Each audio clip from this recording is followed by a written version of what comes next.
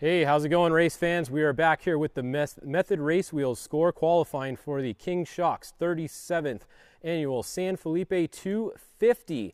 You can see this is the practice lap right now. What we have going on is we have our trophy truck class and our trophy truck legends class. We had our spec trucks qualify earlier.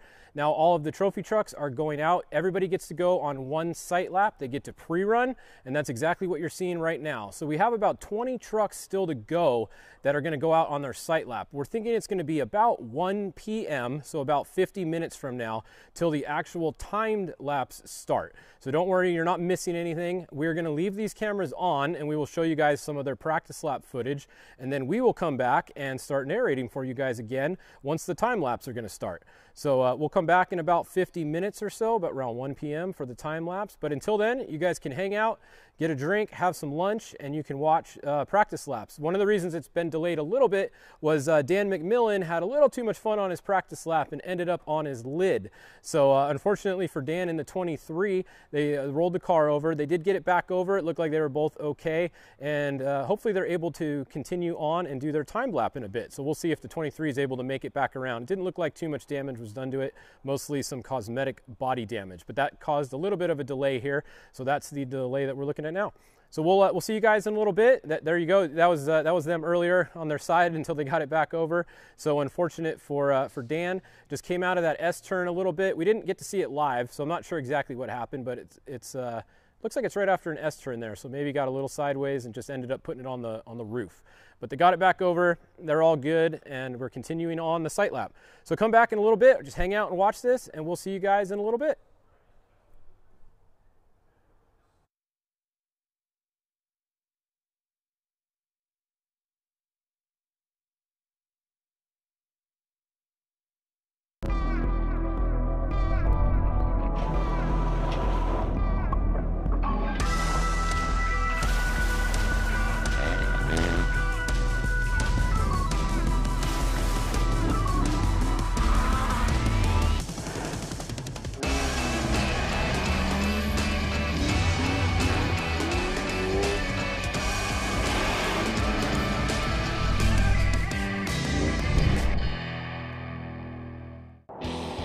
Go further.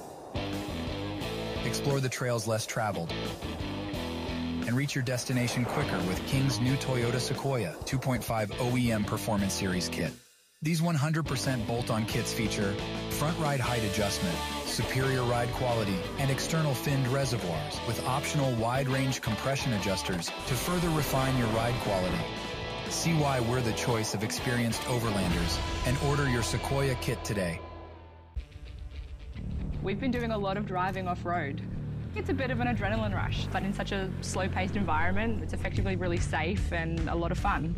It's really important that everyone that comes out here has the respect to have a lot of fun, but not do damage. We always try and leave it cleaner than we found it.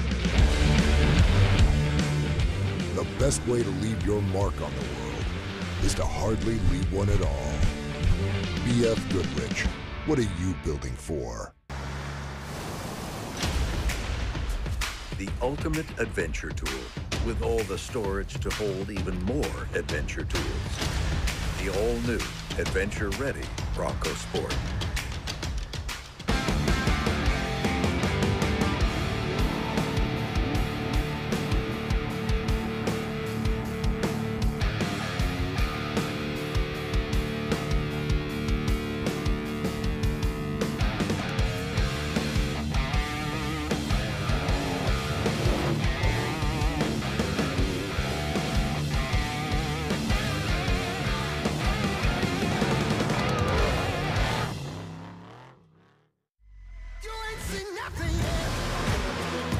I got that right turn. We're good. Let's meet up at the compound group up. That's 10-4. Yeah, for sure, dog. Good, little driver, straight on through.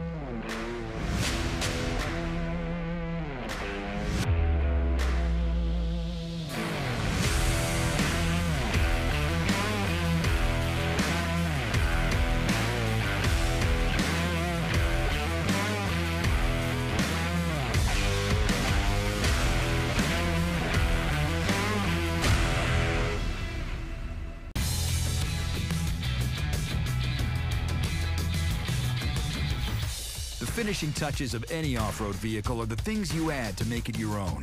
That's why we've developed a full collection of over 70 Polaris-engineered accessories specifically designed for Pro R.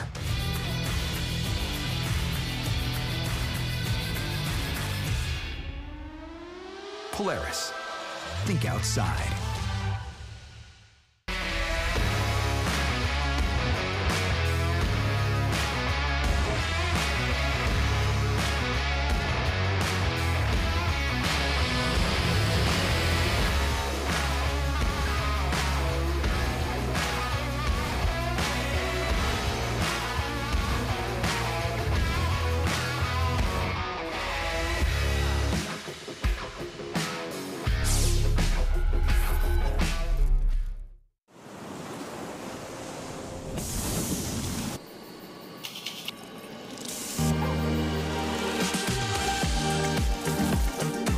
Welcome to Ensenada.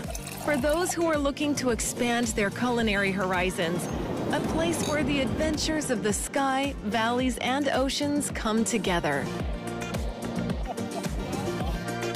Ensenada, the capital of Mexican wine.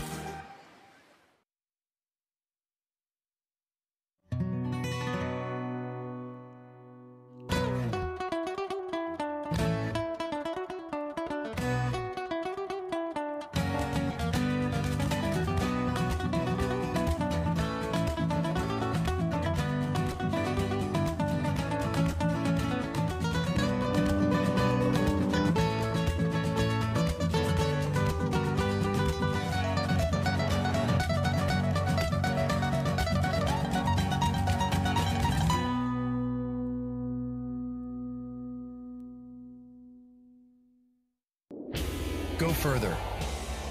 Explore the trails less traveled. And reach your destination quicker with King's new Mercedes Sprinter 2.5 OEM Performance Series kit.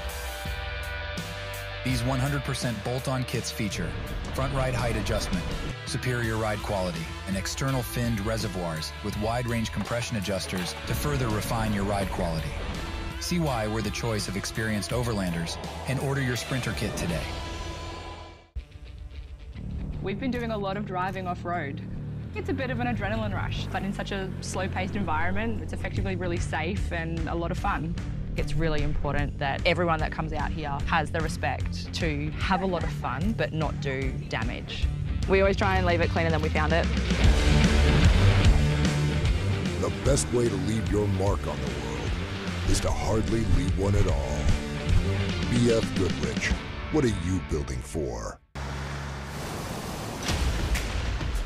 The ultimate adventure tool, with all the storage to hold even more adventure tools.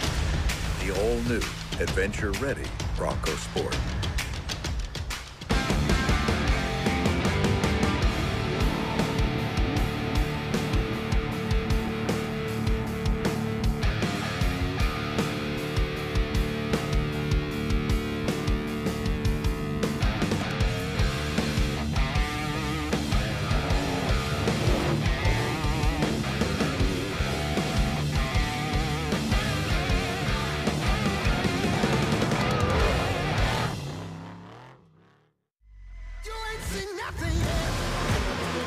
Yeah, I got that right turn. We're good.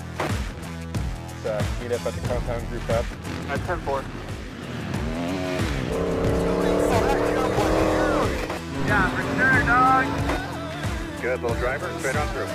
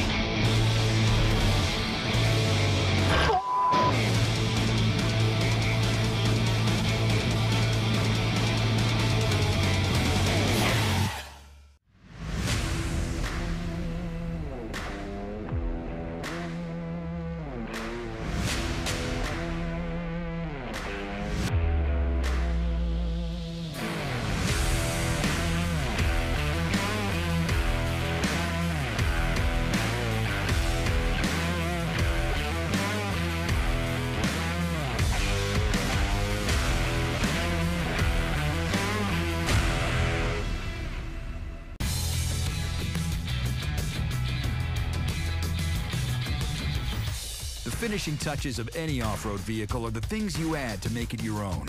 That's why we've developed a full collection of over 70 Polaris-engineered accessories specifically designed for Pro R.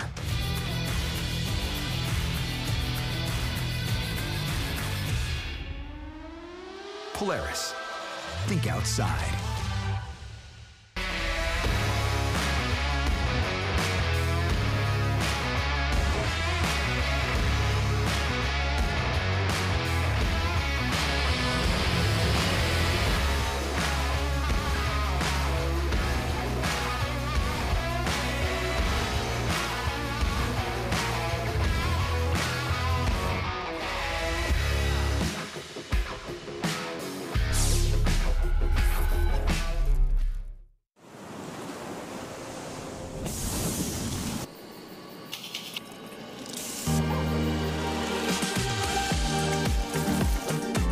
Welcome to Ensenada. For those who are looking to expand their culinary horizons, a place where the adventures of the sky, valleys, and oceans come together. Ensenada, the capital of Mexican wine.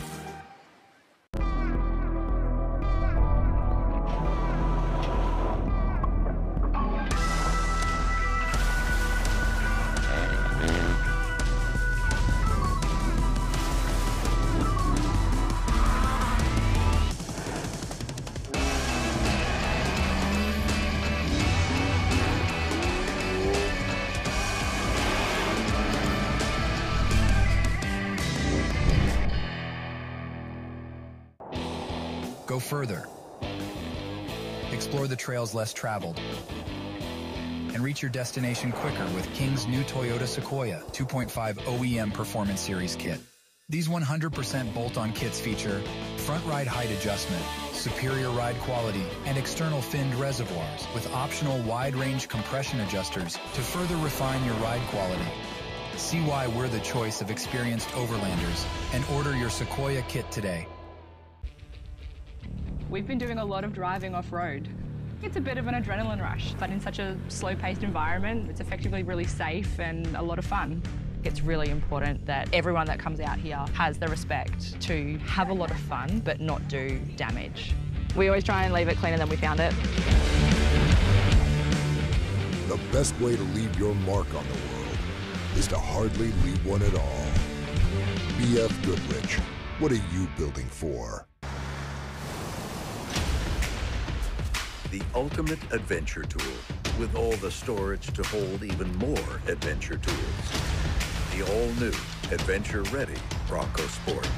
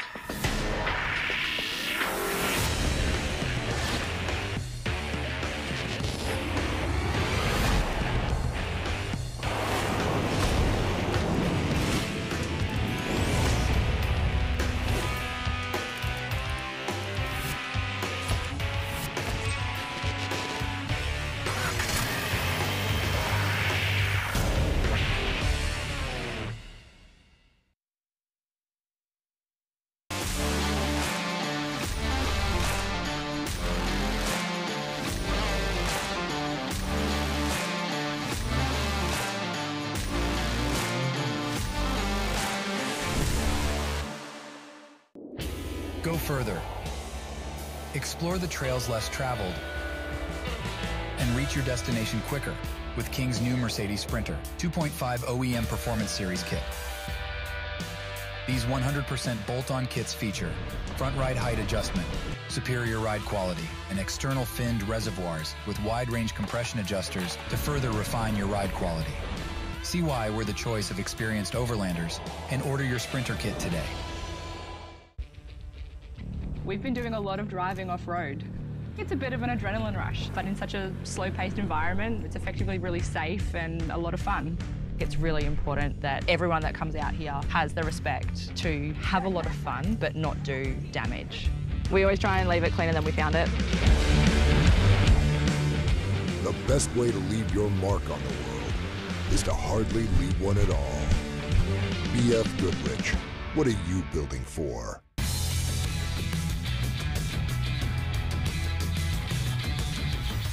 The finishing touches of any off-road vehicle are the things you add to make it your own. That's why we've developed a full collection of over 70 Polaris-engineered accessories specifically designed for Pro R.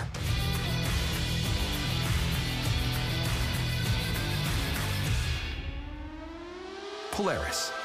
Think outside.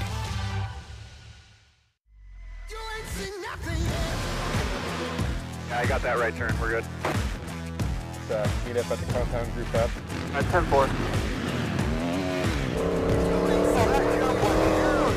Yeah, for sure, dog. Good, little driver. Straight on through.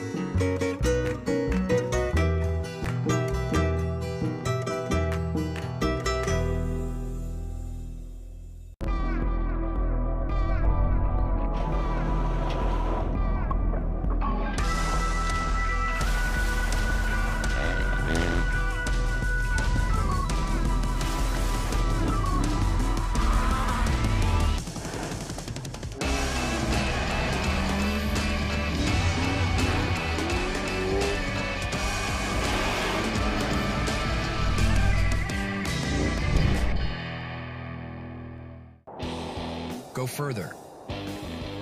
Explore the trails less traveled. And reach your destination quicker with King's new Toyota Sequoia 2.5 OEM Performance Series kit. These 100% bolt-on kits feature front ride height adjustment, superior ride quality, and external finned reservoirs with optional wide-range compression adjusters to further refine your ride quality. See why we're the choice of experienced overlanders and order your Sequoia kit today. We've been doing a lot of driving off-road. It's a bit of an adrenaline rush, but in such a slow-paced environment, it's effectively really safe and a lot of fun. It's really important that everyone that comes out here has the respect to have a lot of fun, but not do damage. We always try and leave it cleaner than we found it. The best way to leave your mark on the world is to hardly leave one at all. BF Goodrich, what are you building for? The ultimate adventure tool, with all the storage to hold even more adventure tools. The all-new, adventure-ready Bronco Sport.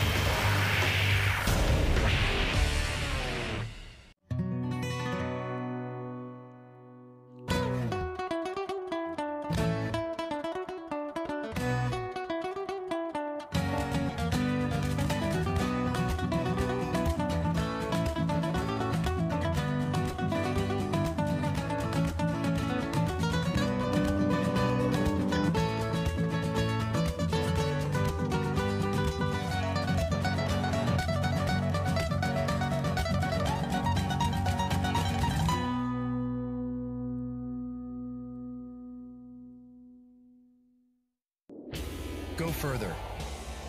Explore the trails less traveled and reach your destination quicker with King's new Mercedes Sprinter 2.5 OEM Performance Series kit.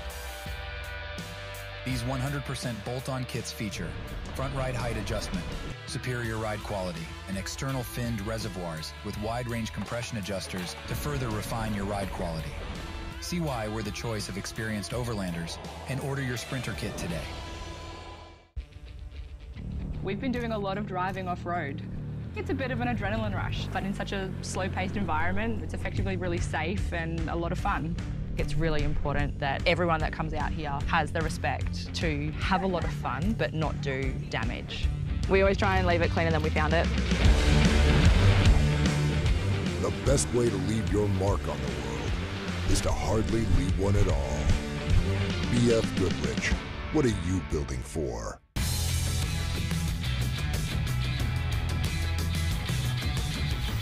The finishing touches of any off-road vehicle are the things you add to make it your own. That's why we've developed a full collection of over 70 Polaris-engineered accessories specifically designed for Pro R.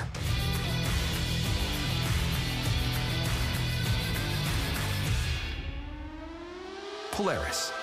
Think outside.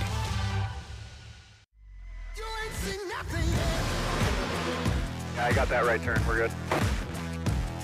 Meet up at the compound group F. At 10-4. Yeah, for sure, dog. Good, little driver. Straight on through.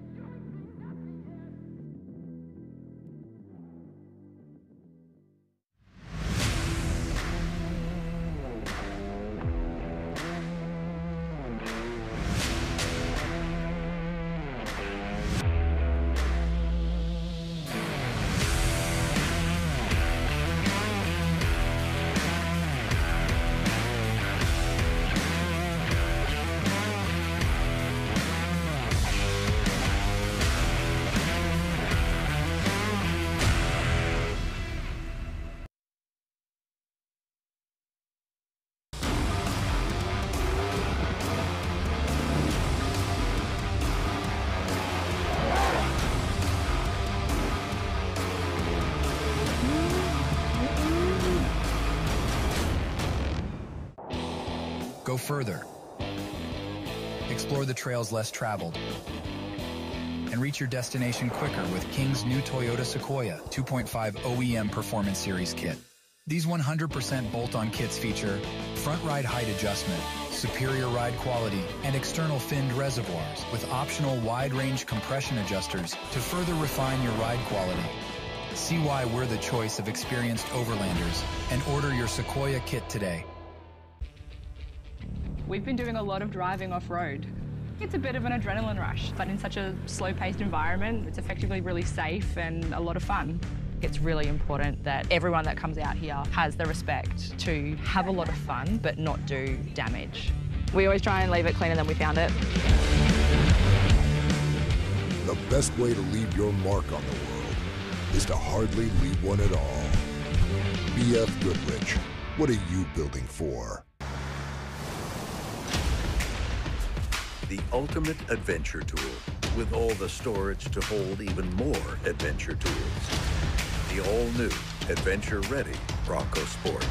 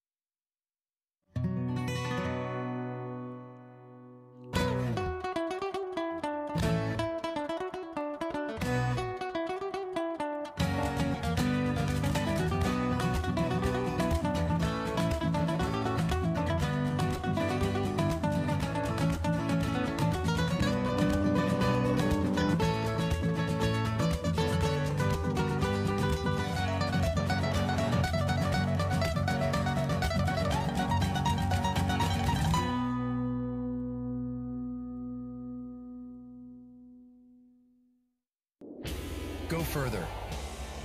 Explore the trails less traveled and reach your destination quicker with King's new Mercedes Sprinter 2.5 OEM Performance Series kit. These 100% bolt-on kits feature front ride height adjustment, superior ride quality, and external finned reservoirs with wide-range compression adjusters to further refine your ride quality. See why we're the choice of experienced overlanders and order your Sprinter kit today. We've been doing a lot of driving off-road. It's a bit of an adrenaline rush, but in such a slow-paced environment, it's effectively really safe and a lot of fun. It's really important that everyone that comes out here has the respect to have a lot of fun, but not do damage. We always try and leave it cleaner than we found it. The best way to leave your mark on the world is to hardly leave one at all. BF Goodrich, what are you building for?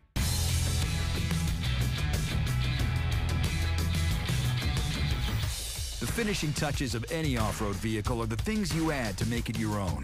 That's why we've developed a full collection of over 70 Polaris-engineered accessories specifically designed for Pro R.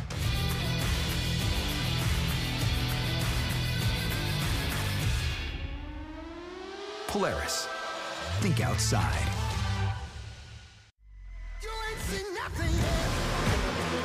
I got that right turn. We're good. Meet up at the compound group up. At 10-4. Yeah, for sure, dog. Good, little driver. Straight on through.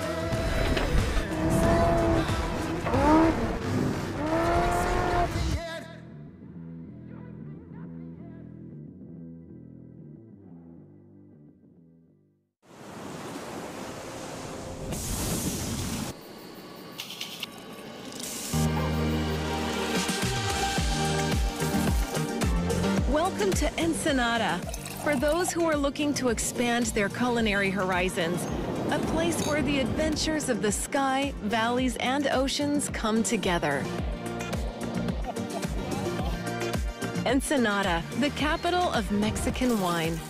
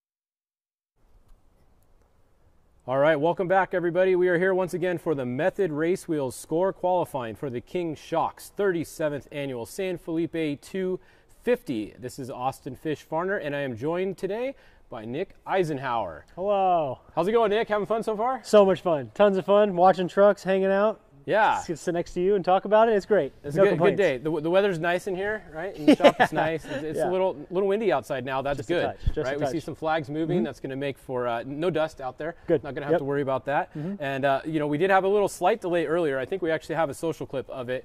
Dan McMillan had a little bit of an issue on his practice lap, which you can see right there. It'll probably play that again. But came into a corner, kind of, the truck just kind of bounced weird, right? It took like a weird bounce. Yeah, it kind of looks like it was unsettled just right and kind of unloaded and picked up on that right front and over it went. Yeah, just kind of went over. Probably didn't hurt the truck too much. We're going to play it one more time. It looks like it just had some body damage. I know the roof was missing, but that was the practice lap. That's the good news, right? So as long as they can get the truck back over to the start, he can still run it and get his timed lap. That's just going to be with maybe a body panel or two less. Exactly, and with the team like McMillan's, they got that thing all figured out and sorted out. There's no way they're not going to make a qualifying run. I'm sure. I would be utterly surprised if that thing didn't go for qualifying. I agree. It really just looks like the roof came off, and that's about it, really. Hopefully, it's hard to tell from here, but most likely we will see Dan out there in a little bit on his qualifying lap, maybe without the hood. That's one way to remove the hood. Probably not going to go back on too easily after that.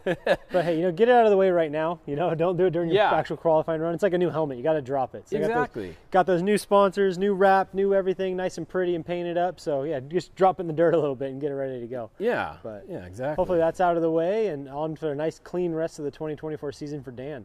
Yeah, not the best way to start, but it was on the practice lap, and like we said, lots of they have time to go back. He's kind of starting. Let's see, where does he start? He's starting not too far to the front. Well, he's about 10th or so. It looks like on the list. So today we're going to have 32 on our entry list. There could have been a late entry we didn't get told about here. But we're going to have 32 of these trophy trucks going, and then following them, we're going to have 6 trophy truck legends. Now, what's people that aren't familiar with it? What is the difference between trophy truck and trophy truck legend? Age. Yeah, that's it, right? Just being 50. 50, just the driver. So just the driver of the truck in Trophy Truck Legends has to be 50. Co-driver could be however old they want. This is a look at your qualifier course right here. This is a 5-mile course. It's the same course that they qualified the Trophy Truck specs on earlier, if you were watching. And this course, it's got a little bit of everything on it, really. What did you think about what we saw so far? Yeah, it's starting to get pretty technical. It's getting really, burned in really well from the spec trucks running through. So there's lots of 2 tracks and lots of grooves. The sand and the silt is kind of playing a number on a lot of the trucks. You can see them kind of bogging down. And then some of these corners, if you look there, like to the right of the screen, there's a tight right there and the tight left again. Those sections are kind of catching drivers by chance. We saw a couple guys go over in the spec truck qualifier. We saw somebody go over and keep going. So Hancock pulled that off, so that was nice and smooth.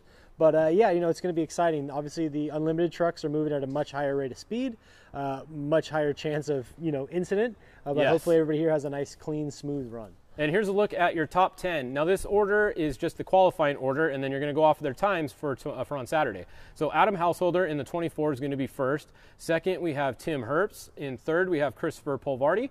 Fourth, Mike Walser. Fifth, Sam Baldy. Sixth, the class champion, Bryce Menzies with the new #1 plate.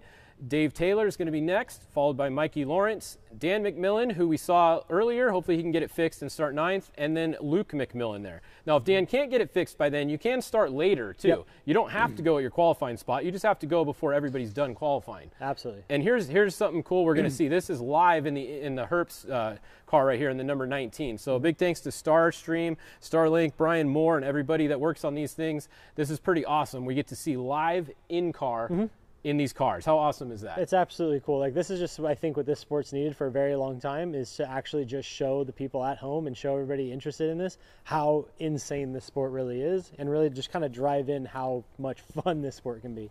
So I think it's definitely taking everything to the next level, and it's just a great thing all the way around. Yeah, it's definitely cool. I mean, we're looking at HD footage here in the middle of nowhere that will work at 150 miles an hour nowadays. Absolutely. It's freaking cool. It so really cool. is. It's awesome. I like, this is my favorite view out of all the in-cars, because you can see the driver, you can see the input they're doing on the steering wheel, and you can see the GPS, and you can see the speed.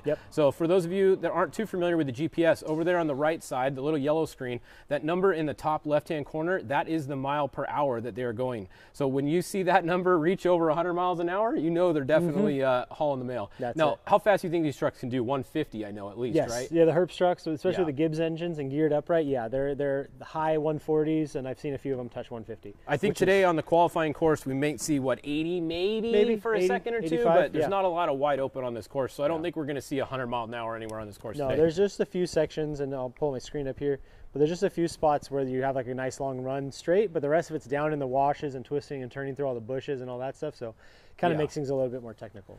All right, well, we did this earlier, and I didn't get too many complaints, so we're going to have to do this again. We got to pick some people here. Okay, let's pick some people. Let's look at the entry list, and we got about another minute maybe until this starts. This is going to be Adam Householder in a minute. Yep. But look real quick at the entry list. Who do you think is going to be your top two, if you had to pick two right now? Well, I think you and I are going to fight over this, but I think an easy number one choice would be a Toby Price. Yes, okay. As a top qualifier would be a Toby Price. And then I'm going to put something on Kevin Thompson if Lentner is driving. Perfect, and there we go. That is our first one off the line. Adam Householder right there in the number 24. This is his timed run. Once again, they did a practice lap earlier. Now he's headed out on his timed run, and I think this is going to be, if we had to pick a two-wheel drive time, this will probably be one of the fastest two-wheel drive times today between him and Cameron. Absolutely. I would put Adam Householder in the top 5 out of everybody, in my opinion. He's going to be quick. He's going to be fast.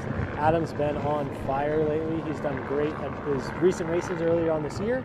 He's just kind of on a roll. That whole team is locked in and dialed in. They've got the trucks figured out, and you know, it's just kind of hard to beat them right now. So I'm kind of hoping that I see some cool things down here in San Felipe. Yeah, this is going to be a lot of fun to watch these guys today. And like you said, you know, Toby Price, I think he's qualified first, if I'm not mistaken, almost every race, if not every race that he's qualified at.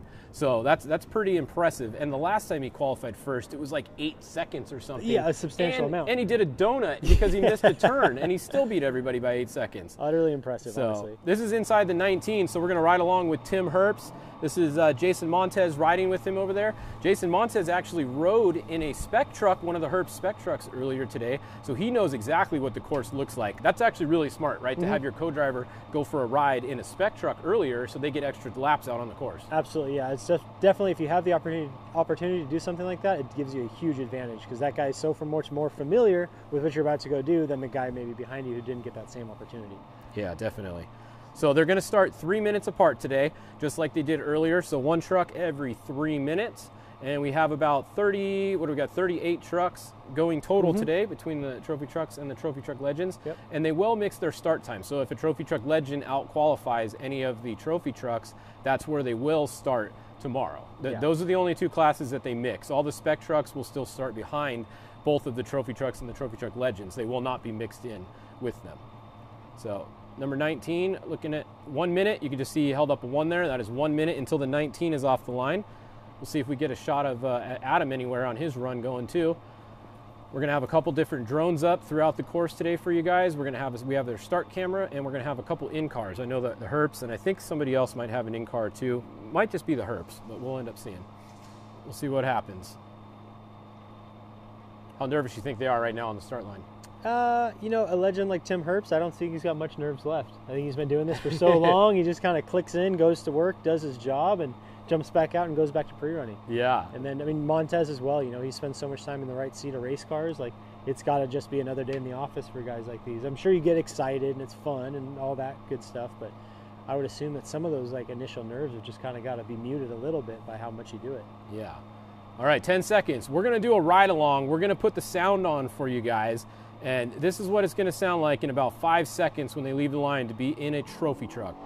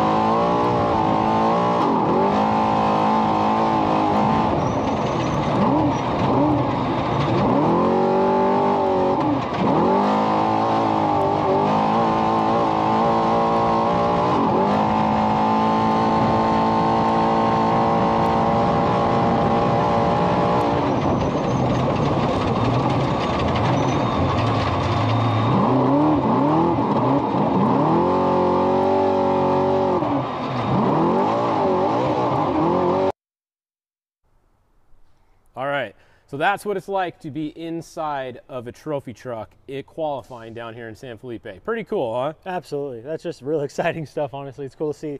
Like, obviously, you and I have been in multiple trucks and spec trucks and desert trucks, 1400 trucks, all that stuff. And it's cool to just kind of see like how quick these big Gibbs motors actually get these things up and moving. Oh yeah, I mean, I could sit there and watch that all day. Like, it doesn't get boring, really. It's pretty awesome. So cool to see. That was the number 19, Tim Herbst. Next on the line is going to be the 94 of Christopher Polvardi.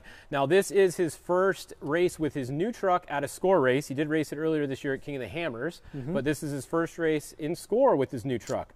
And that is going to be, that doesn't look like him, does it? No. Fly with caution. But it's got to be, though. He's going to be up next. It's supposed to be. I don't think I've seen the truck yet, so I'm not sure Maybe what they the painted colorway it looks. different. Yeah, he should be next off the line in the 94. And he also has a live in car. I don't know if we have a link to that or not, but he does have a system the same as the Hertz in his truck. Oh yeah, there we go. It is. Yeah, that's the black and the gray. Yep. So this is Polvardi taking off. That's a Mason all-wheel drive truck. Had great success in the Mason two-wheel drive in the spec class. And it's just kind of a natural fit for him. He did some driving for Walser last season in the all-wheel drive truck and probably got his feet wet a little bit in it. Yeah. And he's just, you know, one of those naturals. He's got it figured out. He's quick in the car and excited to see great things come from this team. Yeah, he's had great success, like you said, in the trophy truck spec class. He was very fast, and so far it's carried over in this truck in the limited races that he's done in it so far. But like I said, he raced with Mike Walser at Baja 1000 last year. Very fast, very fast team. It's going to be interesting to see how he does this year. Tim Herbst here still making a run for it. I don't know if Adam finished yet. I didn't see a shot of him finish yet, but that doesn't mean that he didn't. I would assume so. We're 6 minutes in. Yeah. So. Yeah, some of the times from earlier were real low 6 minutes, like 6:19, possibly somewhere around there. So these are going to be a little bit faster. Obviously, these are all-wheel drive. They have twice the horsepower that the trucks earlier did. The suspension isn't too much different. Actually, some of them might even have a few less inches of travel with the all-wheel drive compared to some of the two-wheel drives. But definitely higher horsepower, and on this course today, it's definitely going to make a big difference having those front two wheels spinning out of a corner. That's absolutely. Yeah, you know, if you're just joining us, we'll get some more shots of the whole overlay of the course, and you'll see what we're talking about. After you leave the start here, it makes a nice tight right, and then it just starts bobbing and weaving through a whole bunch of bushes and trees. A couple good little straightaways, but other than that, it's a lot of back and forth where like an all-wheel drive vehicle will excel. You can see here Polvardi coming around the corner and just getting on the gas and taking off. Honestly, twice as fast as any of the spec trucks we've seen today. Most of the time the spec guys are getting bobbled up there and then just digging all the way through that section. So to see these all-wheel drives just get up and boogie, it's very exciting to see. All right, Adam Householder did finish. Got an update for you guys. He finished on a right rear flat. So Adam had a right rear flat. I did get a time for him though. His time was 6 minutes, 29 seconds, .491. So 6:29.491 for Adam Householder, and that is with a right rear flat. So definitely the 6:29, that is slower than some of the cars earlier, but we don't know how long he had that flat for. That's definitely going to affect his run. Look at the amount of people that are out there now. Holy smokes. Yeah, so I think the map and directions to this place got leaked. Not on Fishistics, but it got leaked on a local site down there, and everybody found out where this was going to be at. And there was supposed to be no spectating, but obviously this is Baja. There's never no spectating in Baja. They do what they want to do. Yeah. So that is the 94 there, Christopher Polvardi coming around. Tim Herbst should be finishing his run, and as soon as we get a time for him, I will let you guys know. Hopefully we have times for everybody coming in today. I know we didn't earlier, but we're working on it, and we should be good for the trophy truck class, I'm hoping. So cross your fingers. Next off the line here, we got the 89 of Mike Walser out of Comfort, Texas, in an all-wheel drive Mason truck. We were just speaking earlier about how Polvardi did some driving there with Walser and helped them get some pretty solid finishes. So I know Ray Griffith does some driving with Walser, so I'm kind of curious as to who's qualifying now. Probably Walser. Walser's been pretty quick. Yeah. Faster and faster every race, so exciting to see him work his way up into the class. Yeah, Mike Walser's actually the guy I'm really pulling for this year. I don't know how long he's going to stay around in racing. He's had a few little health issues. You see on the front of the truck he has a cancer symbol on there. So I'm really pulling for Mike to have a really clean race and actually get on the box and try to win one of these races. Probably this year is his year if he's going to win a race. So I think so too. I'm hoping he's got a good run. They podiumed at the 500, I believe it was, earlier on, like second or third with a good team going, and they did well at the 1,000. So it's just kind of, you know, you got to get all your ducks in a row and everything's got to land just perfect. You can throw all the cards up, but everything's got to land just right to get a good solid finish at these races. Definitely, and I think they just need a little bit of luck on their side because they have the equipment. Obviously, they got the driving talent. Mike is definitely fast now, and yeah, he just needs a little bit of luck and a clean run to have a good shot at that top spot. Yeah, absolutely. It's there. It's right there within reach. You just gotta, like I said, you just gotta have all your ducks in a row, and it's gotta work. So that is probably Baja Brian there riding with him. He's usually his navigator, Brian Hansen there. We'll see. That should be a pretty fast run for them. Hopefully we got a time coming in for Tim Herbst any second.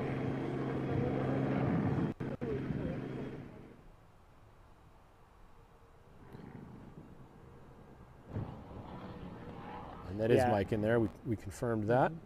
Yeah, and if you guys were tuned in earlier this morning watching the spec trucks go, you'll see a noticeable speed difference here between the two vehicles. As much as we talk about how the chassis are very similar and suspension configurations are very similar, just the engine package and drivetrain makes a huge difference in these things.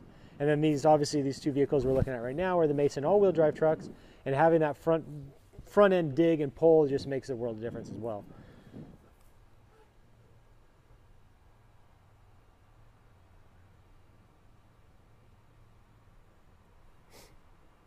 Yeah, so these are some pretty cool shots. We got a couple different drones out on course today for you guys. We got a start-finish line camera, and we have a couple in-car cameras. Hopefully we got another in-car camera. We had the Herbst one going earlier.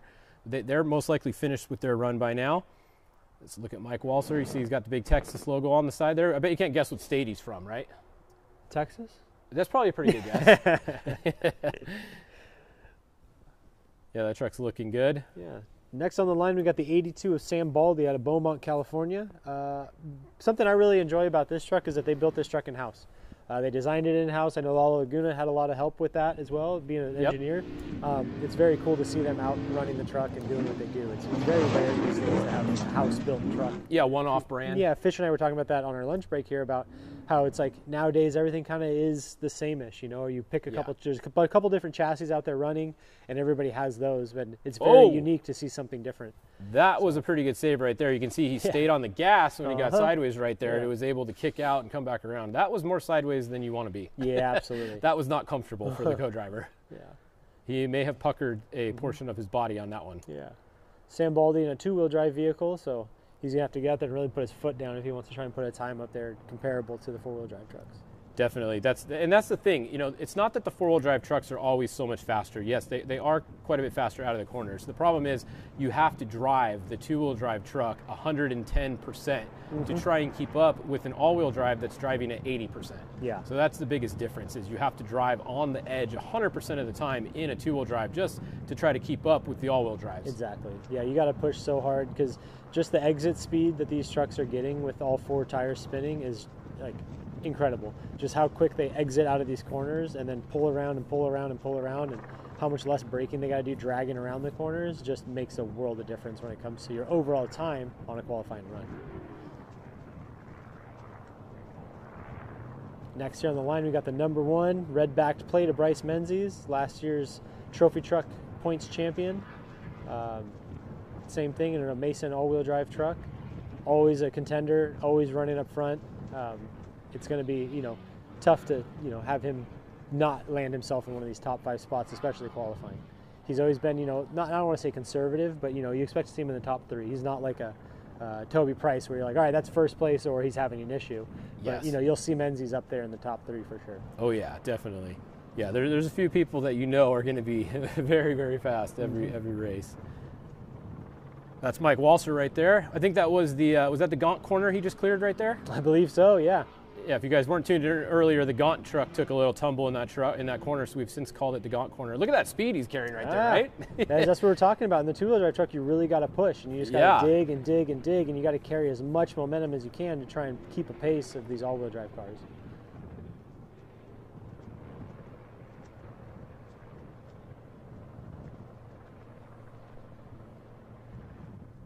All right, so we're waiting for some more times to come in, and then I'll get them to you guys. Hopefully they come in soon.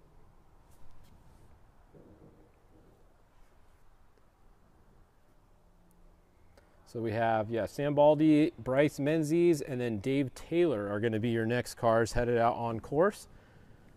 See, that looks like Bryce at the start there. So Bryce changed up the scheme on the truck. It's a little bit of yellow mixed in there now, right? Still the Red Bull, obviously Red Bull main sponsor, but a little bit different paint scheme. It looks cool. I like it. It's a little bit loud, which is nice because trophy trucks are loud. Yeah, that's it.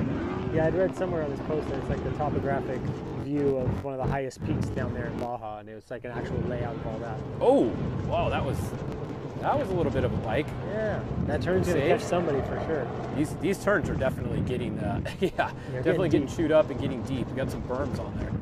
The problem isn't really the berm on the outside; it's the berm on the inside when you clip it, like what we saw the Alexander truck do earlier. Exactly. Man, I think it just takes off. These trucks are so fast. Yeah, the exit speed out of corners is just amazing on the all-wheel drive. You know, the overall speed is not any faster. The top speed is actually slower a lot of times on these trucks. Yep. It's just the speed out of the corner, which is what you're doing most of the time. It's not a drag race. Baja's not a drag race. How often are you really going over 130 miles an hour? Very few times. Maybe 10% of your race at the most, At least, if even. But your speed from 30 to 60 is probably 50% of the race, and that's just so much faster. Yep. You know, and I'll say it. I've said it once, and I'll keep saying it. Like, off-road racing is a game of averages. You know, you want to make sure you have a vehicle that's competitive in the bumps, in the corners, in the straightaways, on the lake beds, and you want something that plays each of those parts of the racetrack evenly. You don't need something that's very like heavy-footed in one because you're just going to lag somewhere else. And these race courses are just so much variety that you need to be quick everywhere.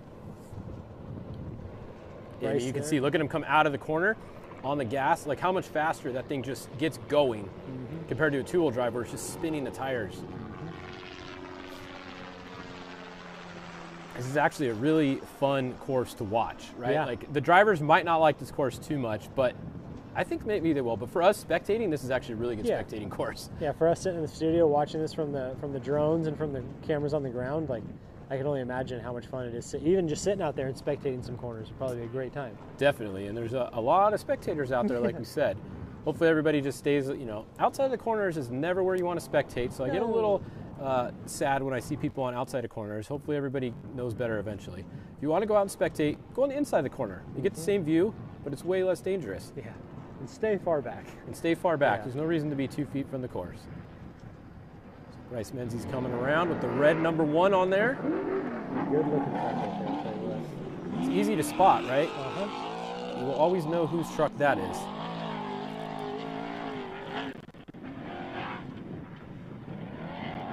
Just on the gas. And it's not saying that these all-wheel drive guys aren't pushing super hard as well.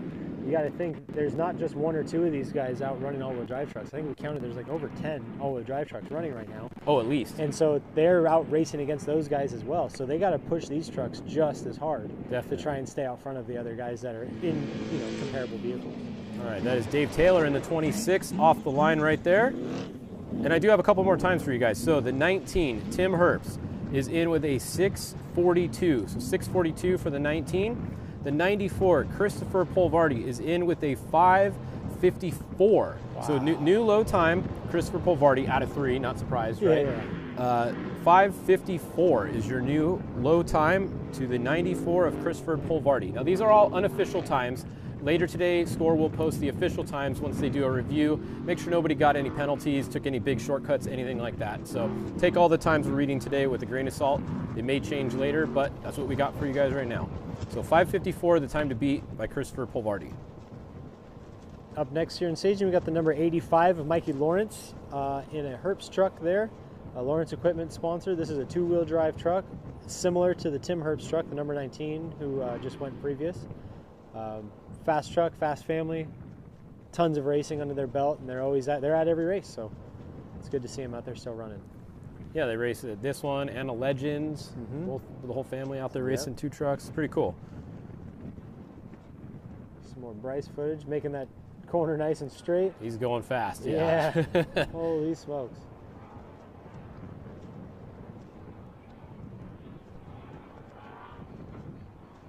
So it's right here is where we saw earlier. We saw the Alexander truck take a little tumble and keep moving.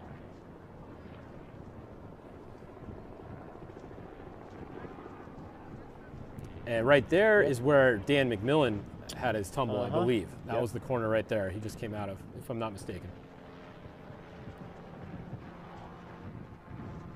Little S turn there. This is going to be a fast run right here, obviously. Bryce always very fast. I mean, between Bryce and Luke McMillan, they've won every race in what, the last like 10 years they've been racing or something. Just about. Yeah. I mean, last year they did. It was Bryce or Luke every single race. They just alternated. What an exciting time in racing, honestly. It's cool to see these guys kind of out there dominating, and you know, they've got it figured out. They've got the whole situation, the pitting stuff, the prepping, the racing, the driving, everything. It's just the best. They got the media, they got the helicopter, they got Justin doing their videos here. If you guys haven't watched Bryce Menzies pre-run videos that Justin does, they're awesome. They do a full series. Go over to Bryce Menzies YouTube and check it out. It's really cool to watch. Honestly, like, I get kind of bored of watching race videos because I've seen them so much, but I watch all of theirs just because theirs are actually interesting. Yeah, absolutely. It gives a whole new perspective, and it kind of opens your eyes to like what goes into doing this stuff. You know, if you're sitting, if it's something you've never done, Baja racing of any sorts, and you kind of watch that, it gives you like, that's what the pros do. So it gives you something to aspire to. Yeah, behind the scenes stuff is the most fun because everybody sees this stuff. You go out and watch the race, you see a truck come by, like, okay, cool. But what did it actually take to get these trucks there? Yeah, let's see the prep, the pre-running. What are they doing this day? What do they do here? And they don't always go perfect. They have issues. Yeah, it's cool when they show issues. You know, but no one has a perfect race and pre-run all the time. It's Mikey Lawrence there in the 85. 19 Industries truck. Lawrence Equipment actually make tortilla equipment, which I always think is very random. Everyone always thinks Lawrence Equipment is like a heavy machinery equipment thing or something. It's actually tortilla equipment I didn't know that they make. Yeah, so there you go. Dang, that's pretty cool. So if you want tortillas, probably made with a Lawrence Equipment tortilla maker or something like that. Dude, I feel so bad. I bought my wife a tortilla press from like Home Goods or something like that. It was busted, dude. The thing's not good. You better talk to Mike. Yeah, I'm gonna hit him up. Get you a real one. Hey, Lawrence family, please. I need a little tortilla press for my house. Yeah. That's Dave Taylor right there in the 26. These guys are out there in the having fun. They've been racing quite a bit the last couple of years. Once again, that's a John Hoffman prep truck. Get a little sideways there. The Adonia Yachts is one of their companies. Make some nice yachts. I guess. I mean, is there a bad yacht? I don't think so. If you have yacht in your company name, you probably make some nice stuff. Yeah, you probably build cool things. Oh, man.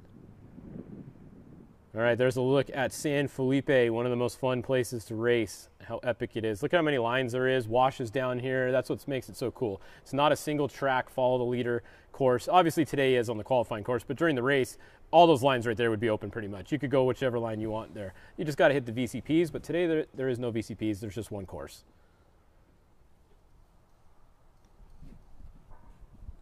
Like 85? Yeah, Mikey Lawrence. Oh, there, look at, we got some in-car. Is that in-car? No, this is a good drone pilot. It almost looked like in-car for a second, but I was like, wait, that's a little slow. Yeah.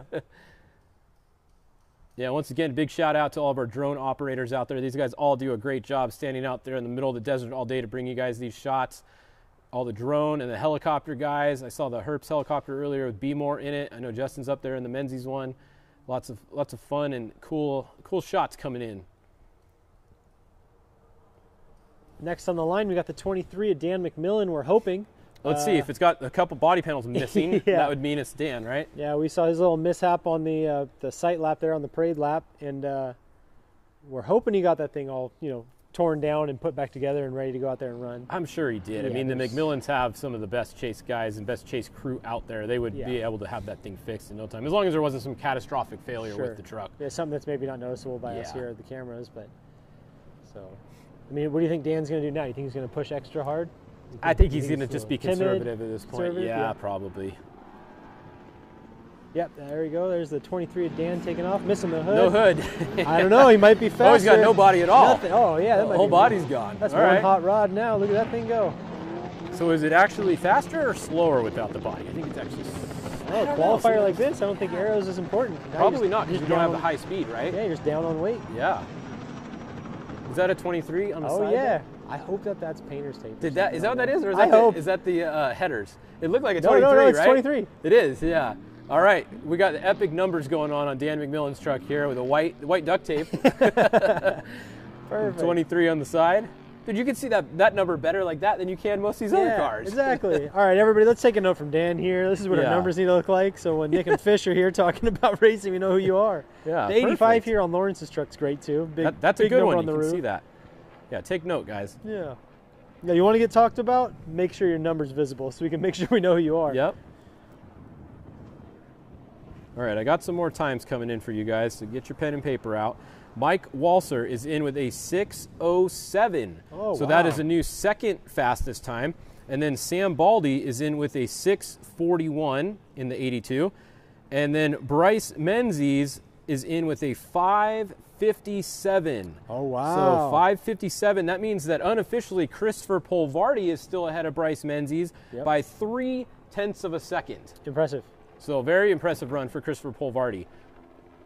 Now that is unofficial. We will have to wait till later, but that's what we're being told right now was their time. So very, very close. Right now it's Christopher Polvardi in first, Bryce Menzies in second, Mike Walser in third, Adam Householder in fourth, Sam Baldy in fifth, and Tim Herbst in sixth. That is the 6 trucks that have gone so far and finished. Next in line, we got the 83 of Luke McMillan out of El Cajon, California, and another Mason all-wheel drive truck, similar to his brother Dan here.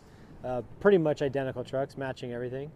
Like we were talking earlier, it was either Luke or Bryce last year at every race. So it was. They won every race last year. So it's going to be it's a very exciting battle this year. Like, and you know, we talk about race to race. It's just going to be exciting to see how this entire season unfolds. Everything from qualifying to racing. We've got a qualifier before every race.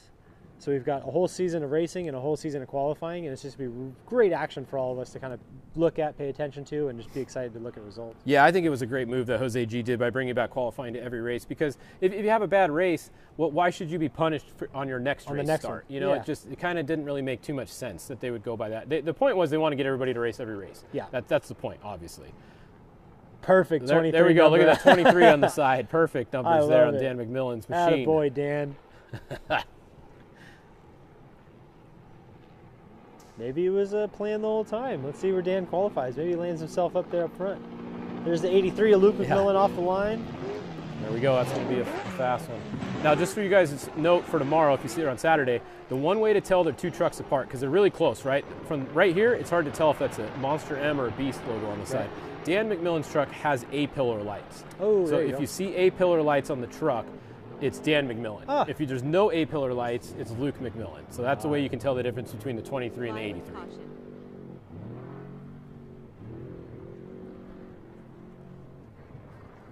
So Luke will definitely have a good run going here if he keeps it clean.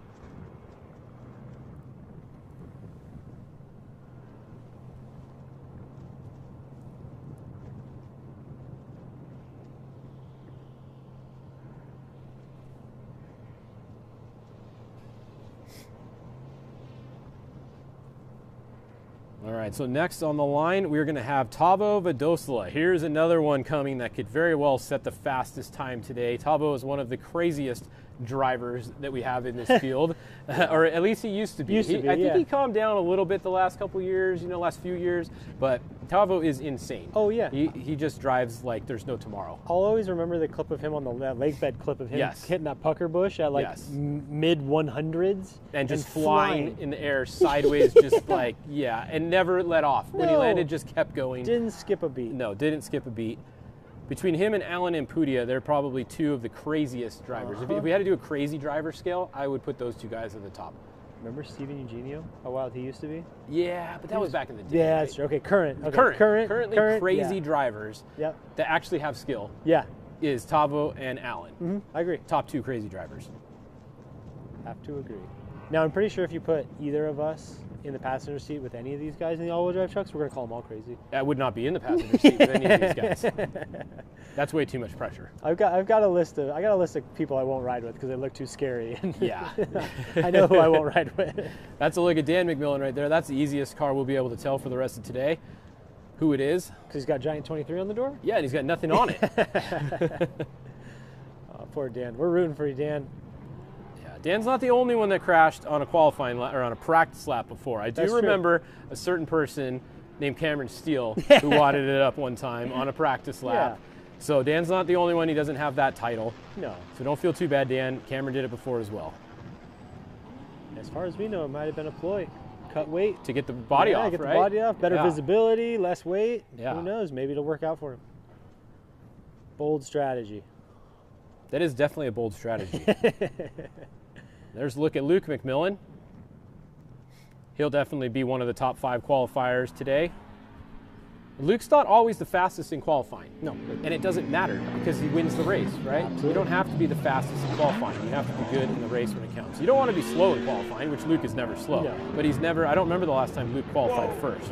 And perfect example, prime example here of Tavo There he being is. absolutely wild. Just wild, Yeah. nuts, just absolutely nuts. He drives the thing like a 2-wheel drive, but his front ones are spinning too. Yes, very, very skilled driver, been around a long time, raced pro trucks back in the day. That was a lot of fun. I actually raced against him in a pro truck back in the day, and I was beating him one time. That's my claim to fame. There it is. I was ahead of Tavo Vadosla in a Baja 1000 one time. And Fish's friends have heard this story 1,000 times. I will say it again next time we see Tavo racing. I got a little wind picking up here. Yeah, definitely quite a bit of wind down there. Saw one of the other arches blew over a second ago. I think the King arch blew over. Who do we have here on the line? The number 10 of Alan Ampudia. Oh, so we got the 2 crazy guys back to back. Back to back. Perfect. We got a whole stack of Mason trucks going off. Alan Ampudia in out of Ensenada with the Mason all-wheel drive truck. I've always liked the way his truck looks. Recently with the black, with the pink striping and everything that kind of cuts the body lines and stuff. I think the truck just stands out. Great design, great layout, grabs your attention. It's becoming somewhat of like an iconic look. So there's 3 minutes apart at the start gap. 1 car every 3 minutes, 1 truck every 3 minutes, I should say. And it is a rolling start. If you guys weren't watching earlier, the timing does not start until the flags. Oh, Tavo just blew that corner. Kept it Oh, on all man. 4s, but that's going to hurt your did. time overall. You know what corner that was, right? Yeah, I do.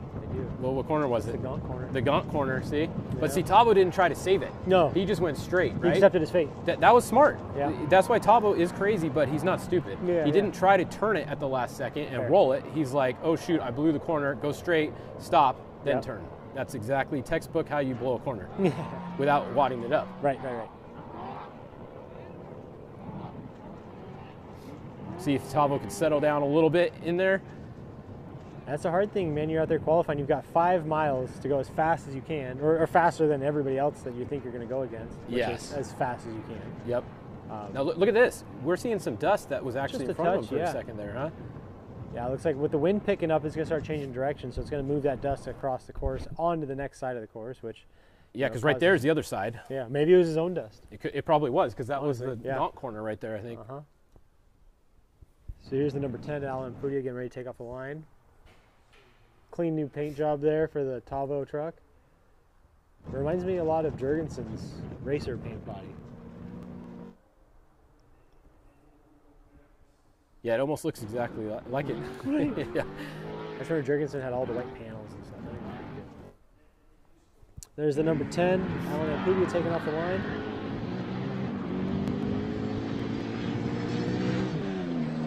All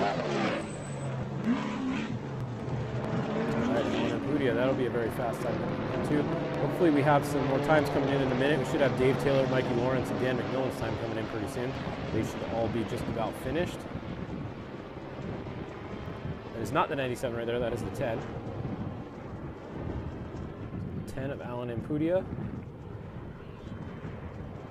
The Ampudia family is one of those families that's just races a bunch of different classes. You got Rodrigo out there, he mixes it up in his Can-Am in the UTV class. Yep. You got Aaron that'll jump in either one of the UTVs or the trophy truck sometimes. Yep. And their dad, Rodrigo's been around forever, involved at Rodrigo Sr. Super nice family.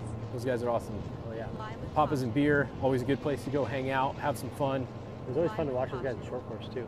Because they were nuts. Yeah, they're wild. Yeah, they're wild. They're nuts. And it's carried over into Alan's trophy truck driving. Right.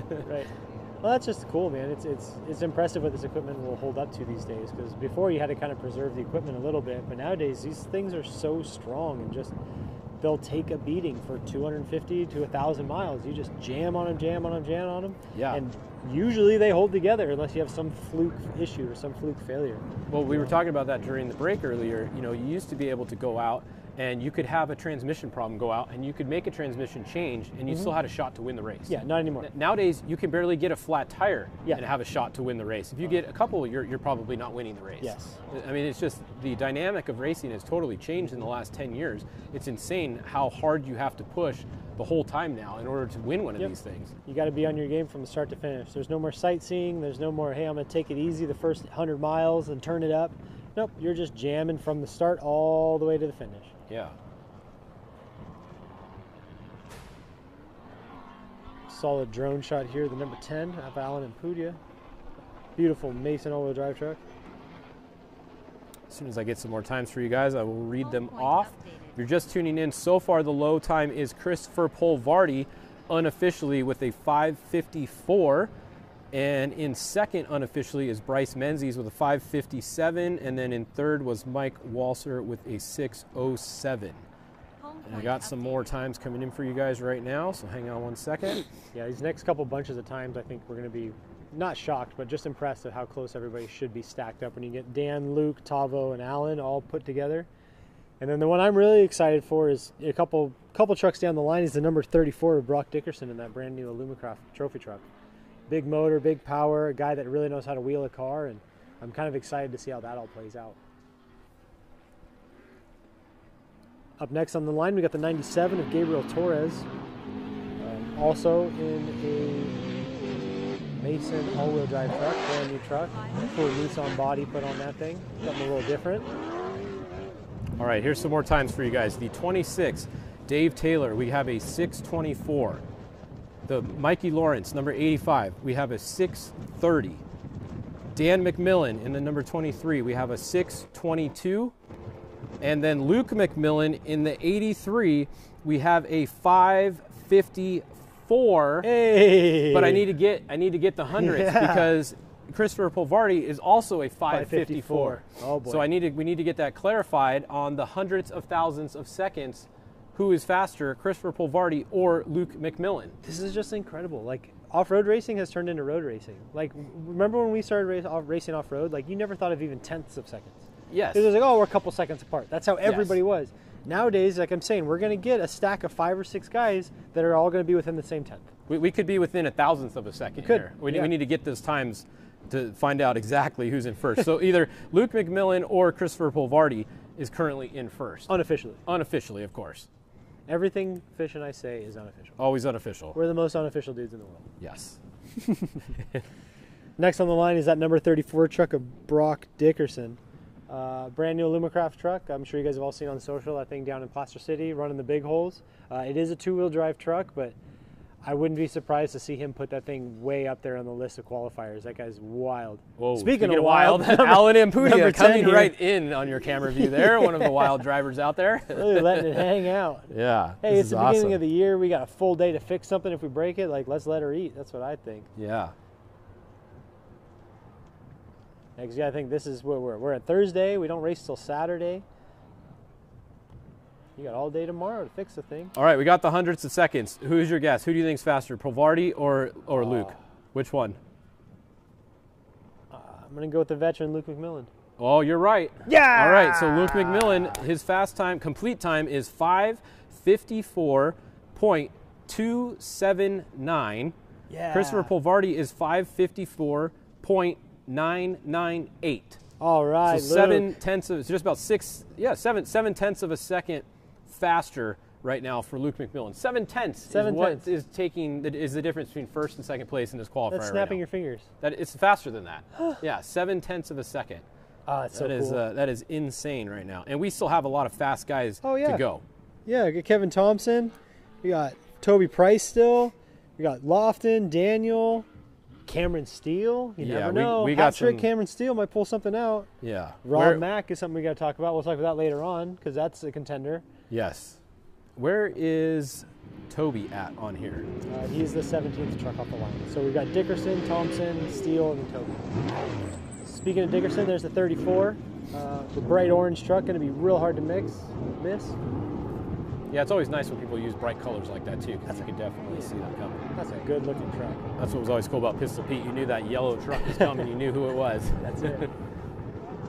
That's a little drop right here. They come down, a little kick up, hard left. it's a really fun course out here. It's just over 5 miles. So with these times, they're probably averaging, was that about maybe 60, or not quite 60, about 55 miles an hour maybe or so.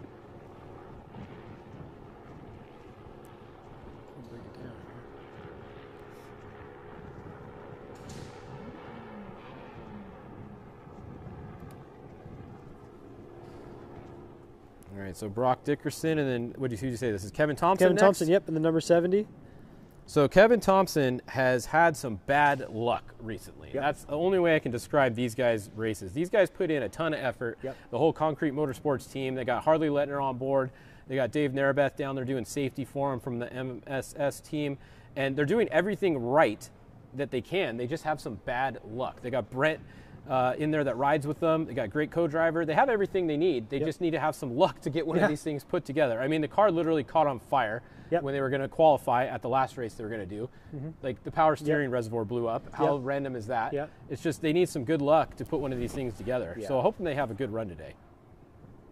Somebody get some sage down there. We need to bless this thing. Yeah, seriously, they need to do something to the truck to change their luck up there. Yeah. Great shot here, the 97 of Gabriel Torres coming through with that cool Nissan-bodied all-wheel drive truck. I believe this is a brand new truck, recently delivered.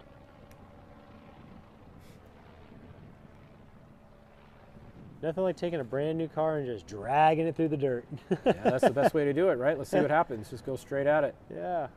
Oh. There's a ton of spectators out here now. This is wild. Closed course, huh? There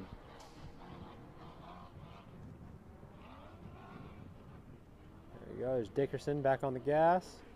Jamming through the wash here.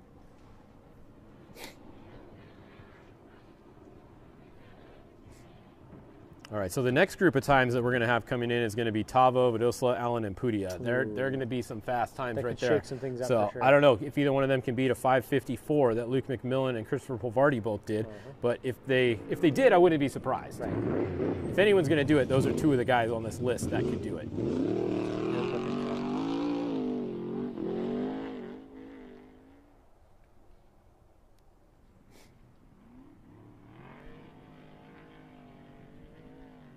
Once again, the two-wheel drive trucks, obviously they just push a little bit more through the corner, kind of stay to the outside. There we go, there's Kevin Thompson right there, the number 70. I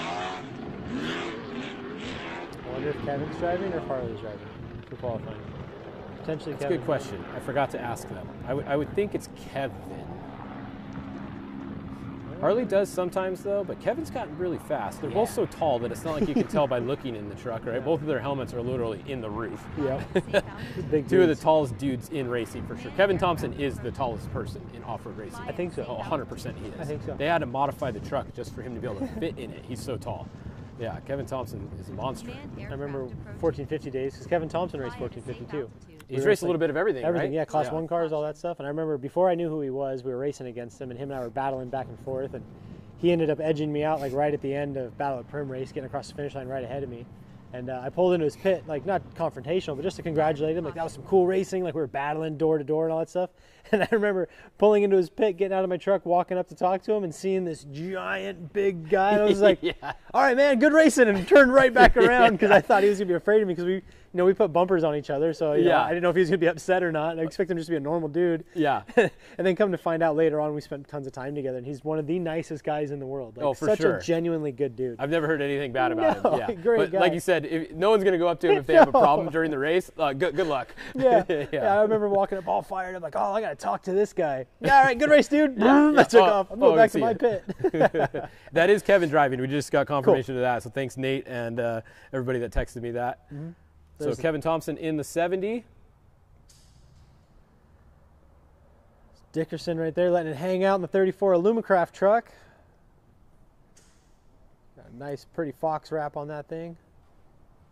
Or paint. I guess these guys got paint, huh? These trophy truck drivers, they paint their trucks. A few of them still do. I feel like tons of them are just wrapped nowadays, though. Huh? I like the paint. I'm a paint guy. You know, it takes a lot longer. It's a little harder to do and everything, but the paint just looks nice. That's true. Paint just looks so nice. I just gotta try and get my wife to start painting cars again. Then I'd be in good shape. Paige used to paint all my race cars. Then we wanted to have kids, so no more painting. Now we're wrapping things. Oh man, Like, I'm pretty sure we're done having kids. Let's start painting cars again. Come on. Yeah. Yeah, that's one of the fun things about off-road too. Is everybody shows up with a different, you know, scheme on their truck. They mix it up, makes it look cool. Oof, that was an aggressive shooting some rocks out there. Yeah, Kevin's on it here. Yeah, on the pipe. You got the Starlink on the roof. Almost every single car has a Starlink now. It seems like there's no reason not to. I mean, it's $700 for one of those things. Why would you not put one on your car? Right. I mean, it's a little more if you get it modified and everything, obviously, but still. Yeah, by the time you get it all mounted up and wired in and all that stuff. Star mount on it or whatever you're going to do with Starstream. You got live video. I mean, the crew guys are literally sitting in the pit with their Starlink, watching the race car's Starlink inside. So they know what's going on before they even radio on the radio. Exactly. You know, they know exactly what's going on the whole time. There's a look at Cameron Steele in the number 16. He just got his rolling start that he was asking for. He was the biggest proponent of that. Yeah. He talked Jose's G into doing a rolling start. So we'll see if it matters. If Cameron doesn't have a good time today, we're going to have to give him a little crap because they gave him what he wanted, so he's got to have a good run now. Had his Cody Stewart in there with him, one of his longtime navigator. Cody is also big help with the BFG tires and the mapping and everything that comes out for the race. It's a dusty look back at our start line here. Maybe we can go back to the drone cameras, get some more footage of Cameron and the other guys on course. Yeah. Next on the line should be the 46 of Toby Price. Mason all-wheel drive truck. Paul Wheel and the quad lock sponsored rig. Speaking of bad luck, these guys let's not even talk about it. have had bad luck. Let's not even bring up any sort of maybe of if we talk about it, then it'll change it up. It's like crossing both your fingers, it cancels it out or something. Yeah. Well, it's like if you tell somebody that they're about to win or they're about to do something good, that's how you jinx them. That's true. If you talk about how they've had bad luck before, you really can't go back from that because they already had bad luck, right? So I'm thinking maybe that'll make them have good luck. Let's hope so. That's what those guys need, man. They're putting the effort in. Yeah, I mean, they literally started the Baja 1000. They got a flat tire, and the jack got down. They forgot to bring it all the way up. Started the truck, moved it. It just had a massive problem right off the start of the Baja 1000. It's like, man, what a complete mile bummer. Marker like 40. Yeah, just right away. Just took him out of the race right away. There's Kevin Thompson right there in the number 70 Mason all-wheel drive truck.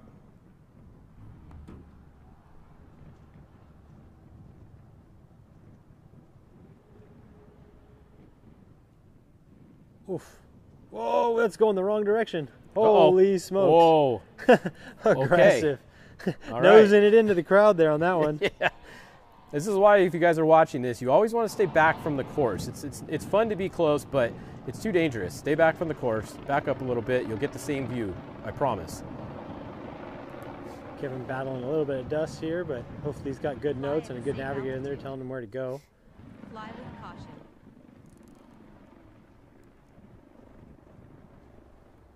And the 46 here, Toby Price. See what him and Paul Wheel can do this year. All right, we got some more times coming in for you guys. The number 21, Tavo Vidosla, 5:56. All right. So that puts him right in front of Bryce Menzies and into third place for a second until we get to the 10 of Alan Ampudia, who has come in with a 5:49. Whoa. 5:49 for Alan Ampudia. That is 5 seconds faster than Luke McMillan and Christopher Polvardi. Is that right? Well, yeah, he's nuts. What are we talking about? Both Tavo and Alan Ampudia, I would never be surprised at their time. Right, fair enough. Same with this guy right here. This is, look at Toby Price right here, 46. You could put money on if he has a clean run, he's going to be up there in the 540s. Put money on it, as much money as you want, if he has a clean run. So anyways, back to the times. Alan Ampudia, 5:49. Gabriel Torres, 6:07.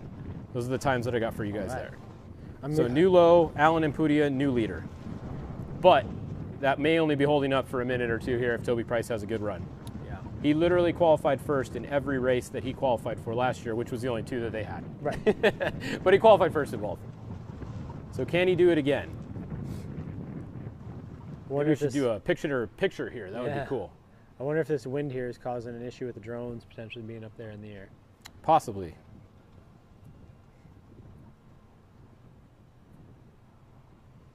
What do we got here?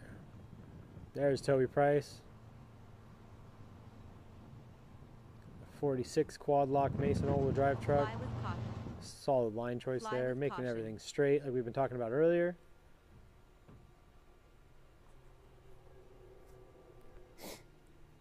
Yeah, good looking truck right there. That is Andy McMillan's old truck. Paul came out, they had a fire, lost their first truck that they had.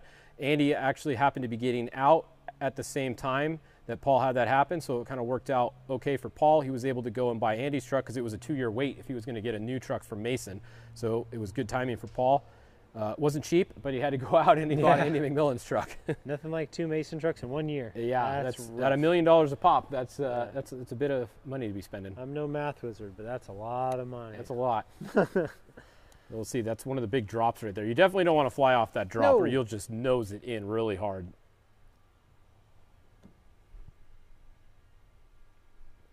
Next there on the line is a 58 of Tracy Graff. So cool story about Tracy. This is an older racer engineering truck that they just finished converting to all-wheel drive. Oh yeah. Utilizing some racer parts, some Fortin parts.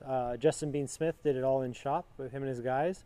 An extremely impressive undertaking doing something like that. That's just an insane amount of work. On top of Justin racing himself and Graff Racing, they've been running the spec trucks here and there and pre-running and all that. So my hat's off to Bean and his crew of guys for getting that thing knocked out. And here at the start line, I'm pretty sure they picked the truck up yesterday on the way down. Yeah, he told me they literally dynoed it. They dynoed it like yesterday. They were going to drive it this morning for the first time in the dirt. So hopefully this is them sitting on the start line. It looks like it is. That seems to be so. Yeah, they have maybe an hour or two testing that thing this morning. So we'll see how it goes. The only other person I know of that converted a 2-wheel drive to an all-wheel drive was Robbie Gordon. When he converted his truck a couple years back. He took his truck and made it all-wheel drive. And there you go. That is Tracy Graff right there. So new all-wheel drive in-house conversion by Justin Bean Smith. And we'll see how they do today. Yeah.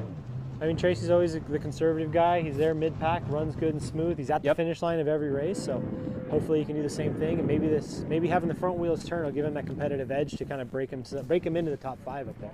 Well, it should help. I would think so.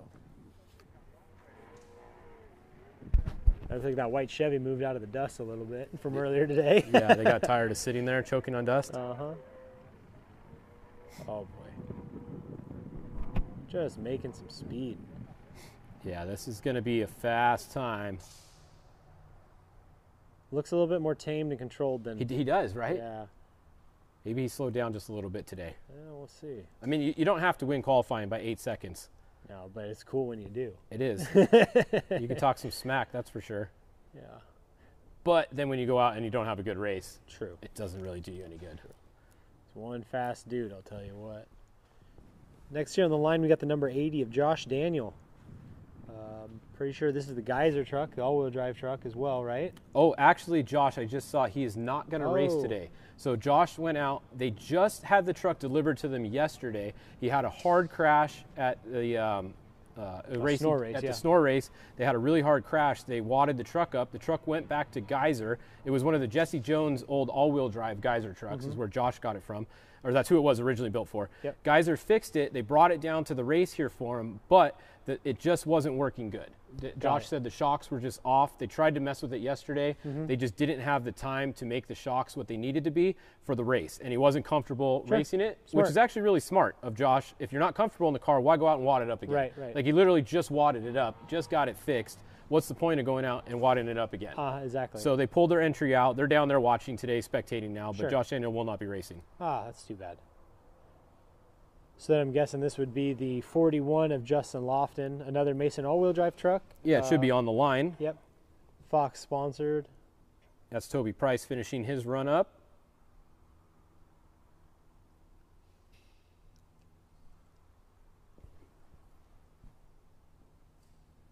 That is Justin Lofton, like you said, sitting there waiting for his turn to go. Toby Price looking really, really smooth. Yeah. Which a lot of times the fast runs look smooth, right? Well, that's the thing. You ever watch in-car, Rob McCachran? It's boring to watch because he's just one hand on the wheel cruising, but then boom, fast qualifier. Or, hey, he's been leading the pack all day, but he's just out there on a Sunday cruise. It looks like. Yep. It's just full control of the vehicle. Well, actually, one other person I just got, Eric Husted, converted a two-wheel drive to all-wheel drive. You're right. Okay. So there we go. Someone texted me that. Thank you, Pete. So there's been 3 people now that have done it that I know of. Here goes Justin Lofton in the Aw Beef truck. Some of the best beef around. Sporting that new black and gold Fox livery on the front half of the truck. Yeah, I got to get used to his being gold in the front because I'm used to it being like orange, right? So I didn't even realize that was him earlier. Yep. The side is still orange. Yep. Like the door is orange or the bedside, but the front is now gold. He's definitely somebody as well that can put himself in the top spot for qualifying. You know, Lofton's always quick. You know, he gets the truck up front, can run up front, pace all day, and then same thing as most of these guys. It's usually just some unlucky gremlin that knocks him out. Yeah. So hopefully for them, like I said, we're talking about everybody's bad luck now. Let's get it all shook out, get it out of the way qualifying, and let's have a good racing season. Yeah, some of those things you could do everything right. You can buy all the best parts. You got the best prep guys. You can do everything right, and there's just a failure sometimes. There's nothing that you did wrong. Just there's failure. It's off-road racing. It's a tough thing about it. And that's why you never know who's going to win until the race is over. Somebody, I mean, I've seen people literally break a mile from the finish line when they had an hour's lead, and then somebody else won that class. You never know until you cross that finish line. Exactly. Here on the line, we got the 87 of Dallas Luttrell, TSA Motorsports, homemade truck. Look at Justin Lofton having a pretty smooth run so far.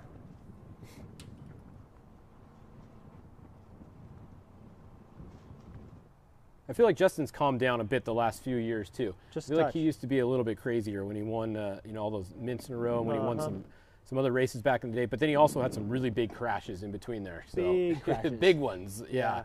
So I think he's gotten a little bit, not more timid, but he's been a little smarter. Absolutely, yeah. And that's got a way of slowing you down. You know, you get in touch with reality a little bit. It probably hurts, you know, after a while. Too, you're like, let's not do that one again. Yeah, not just the checkbook, but physically as well. You know? Yes. It kind of kicks your butt in those things. Totally.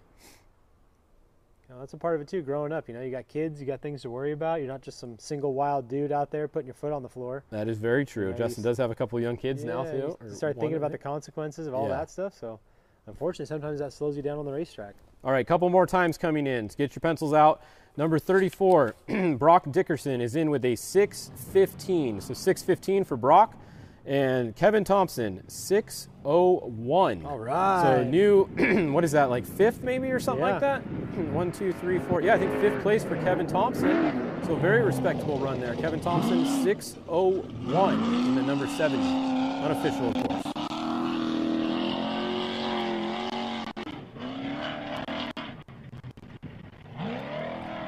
We have one more conversion. Dale Dondell also converted Big Booty Judy two-wheel drive to four-wheel drive. That's right. So there's another one. So there's more than I thought right away. That's true. And that is actually the same conversion that Bean just did, because that was a racer truck as well.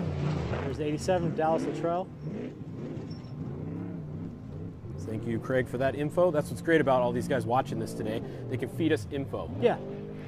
Everybody's got Fisher's phone number. Text them. Phone blows up the whole time. All hours of the night, whenever you want. Never stops. if I had $1 for every time I had to answer a Starlink or a Garmin GPS question, I'd be in a trophy truck. There you go. So there it is. Text Fish. Yes, no. Elon's going to have to start paying me for all the tech support. All right, 87 Dallas Luttrell.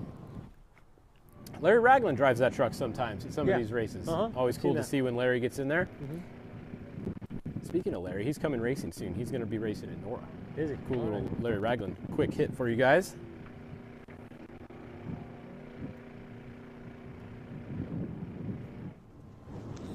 You can see through the dust here, we've got the 63 of Ruben Torres.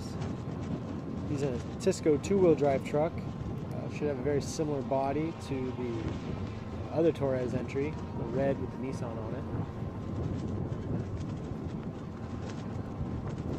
We are getting towards the end of our trophy trucks here. Quick. We got about maybe 12 left or so. Yeah, these guys are, well, yeah, so far it's been pretty fast.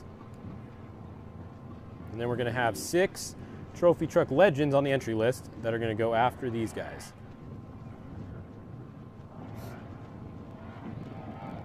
It's Dallas Luttrell out there in the 87. Said Ruben Torres in his new Mason all-wheel drive. It's going to be next on the line. Justin Lofton coming into the finish. He should be finishing any time now. I think this is the last left and then a right somewhere here, and then we'll be across the finish line pretty soon. Maybe a couple more turns to go.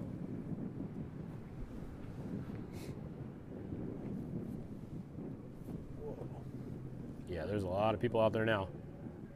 The word got out. Qualifying is actually a really good thing to go and spectate because it's all excitement, right? It's just everybody's full out. So and they're really close together. You don't have to stand there very long without seeing the next car. Exactly. 3 minutes, and you get a car coming by every 3 minutes.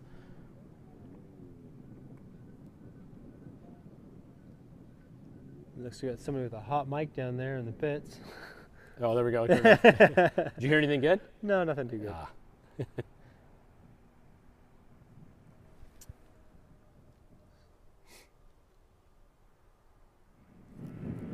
All right, Dallas Luttrell in the 87 coming by. It's got a TRX grill on there. It's like a Dodge. It's got a Dodge body. Not too many of those out there. That's kind of cool too. I like it when the guys switch up the body. Like everybody has like a Ford Raptor look body or whatever. Perfect example right here, the Nissan body. Yeah, that's cool. Something different too, right? Yeah. So the 63 Ruben Torres. So that's a newer Tisco chassis. So is it a Nissan engine? Kind of. So someone will text us what engine's in there in a minute. It's probably a KA24 or something like SR20, some import Nissan motors. What we got going on in that thing. 4 cylinders, letting it go. Yep. Yeah, so if you guys are just tuning in, this is qualifying right now going on for the race that's going to start on Saturday. So tomorrow we have Tech and Contingency that'll be going on all day, and they will be live broadcasting that as well from down on the Malecon, one of the most fun places to have Tech and Contingency, right on the beach.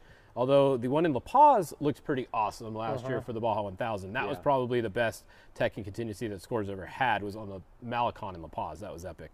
But tomorrow it'll be on the Malecon in San Felipe. And then on Saturday morning, the bikes will start off super early, and then the cars will be starting off a little bit after that. So if you do mess something up on the truck today, you have all day tomorrow to be able to fix it. So that's why you can push pretty hard today. Yeah. You know, if you crash or you got to fix something, you can even go back to the States real quick, go to a shop. There is some shops down in Mexico, but if you have to go back to San Diego or something, it's not end of the world. No, it's definitely doable. Yeah. So you can there's see, your there list, you go, yep. right there. So the four-wheel race start, I got to double check that 7:30 though. I think it's a little bit later than that for the four-wheel race start. I think that's the staging time for four-wheel start. But the motor race, it says 5:30. Tech and Contingency is tomorrow at 8 a.m. So we'll double check that four-wheel start time for you guys. Next on the line, we got the 51 of Steve Olgas. I believe he's in a Geyser truck, two-wheel drive. Should be sporting that new black and gold Fox livery.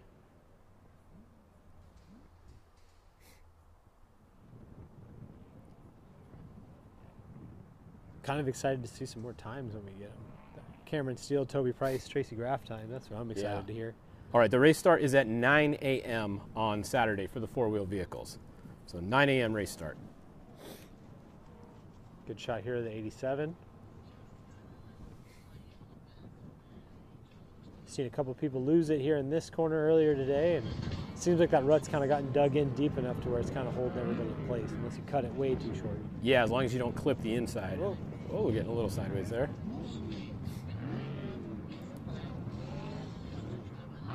Woo. That hole right there is getting pretty big too, coming out of that spot. That's something to think. You know, these are the ultimate off-road machines here, right? And when you see them finally get upset or kick or do something wild, like that's got to be one heck of a hole that they just went through to upset an unlimited truck. For sure. You know, we kind of get a little compliant here watching these trucks online and you're like, oh man, come on, what's that guy doing? You don't realize how massive the terrain is that they're driving their trucks through. Oh yeah, and from the air, it's way different than on the ground, right? Like the drone camera is so deceiving what these holes look like. Even that drop off right there, it doesn't look like anything from here, but look at what the trucks are doing when they go through that drop off. That's a huge hit. Cool. And these are trucks with 40-inch tires on them. Yeah. I just got some info here that the 51 of Steve Olgas is actually being driven by his son Jack. Okay. Yeah, so that's exciting and fun. So Jack's had some pretty good luck recently. Well, he went from a high, from a win you just had a big to crash? a DNF. Yeah, he just had a big crash. Yeah, we got ups and downs. So maybe we'll keep the trend going. Maybe we'll get a good finish here out of the qualifying for Jack. Yeah, so this is that. They actually switched them around on the Torres here. So this is the Tisco truck that's here. So the Mason all-wheel drive went with the other Torres entry that went earlier. Yeah. So yeah, this is the two-wheel drive. Yep. So it has the Nissan body on it. Yeah, but similar. Similar thing. I like it. I think it's cool. I'm all about it.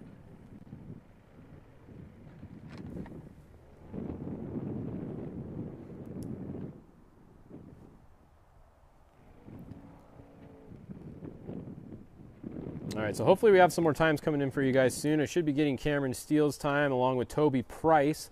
That's the one I'm really waiting to see right now.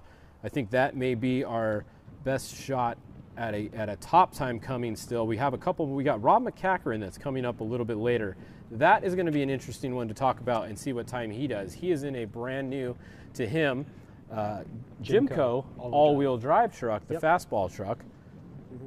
And somebody else to think about is the number 38 of Eric Houston. Like, kind of has won everything stateside recently, and I think he's just waiting for, like I said, a good day of racing down here, down south, and you know, he's definitely a front runner and could be a front contender when it comes down to a race like this. And he's in an all-wheel drive that he converted, right? We just found that out a little bit ago. Oh, that was there's Jack. There, yeah. Getting wild. I love it. Up on two wheels, or was that one wheel there? On the gas, brother. Talk about a respectful kid. Like, never lift. It's so nice. We were staging at the Mint the other weekend. He came walking by, shook everybody's hand, introducing himself to everybody. Like, Steve raised a good kid there with Jack. Well, that's good. He takes after his dad, because I've never heard anybody say anything bad about Steve either. One of the nicest guys in off-road.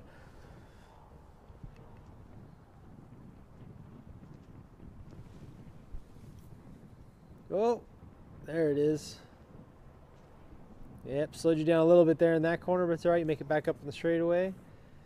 And I think that's just the big downfall to the two-wheel drive truck, is just when you bobble something like that deep in the corner, it's just so hard to get your momentum back up and going. Yeah, from 0 back to, from 30 back to 50 or whatever it is, right? That's where the big difference is. Tough. All right, I got some more times for you guys. Here we go. Get your pens out.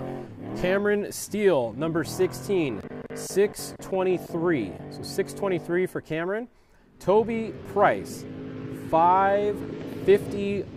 Whoa! So 5:51, Toby Price into second place. Alan Impudia still in first with a 5:49. So the 46, Toby Price, 5:51, new second place. And then Tracy Graff in the 58, 6 minutes and 24 seconds in a brand new truck that they never drove until this morning. Well, that brand new converted truck to all-wheel drive, converted to all-wheel drive. So 6:24 for Tracy Graff in the 58. So there's your times for you guys. Solid work. Congratulations, guys. That's a good run.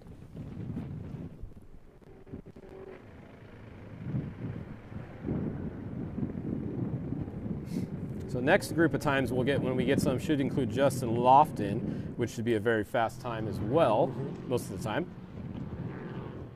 It's hard for us to tell if somebody had a good run or not, because we're not watching them the whole time, right? So we can only tell what we can see right there. We don't know as soon as the camera was off him, he might have blown the next corner. So who do we have next here on the line? I want to say that looks like Kit Stokes, which would put kind of out of order here. Somebody just told me they have not seen Rob McCackeren down there yet. Oh, so I'm not sure what's up with that. That's a little bit weird, because Rob he is racing. He's entered. I know he was testing the truck. I know they were down there, but they haven't seen him over there yet. So not sure what's going on with Rob McCackeren. If anybody out there knows, maybe you can text us and update us, but it looks like you are correct, and Kit Stokes in the 47 is next on the line. Which is one heck of an iconic truck.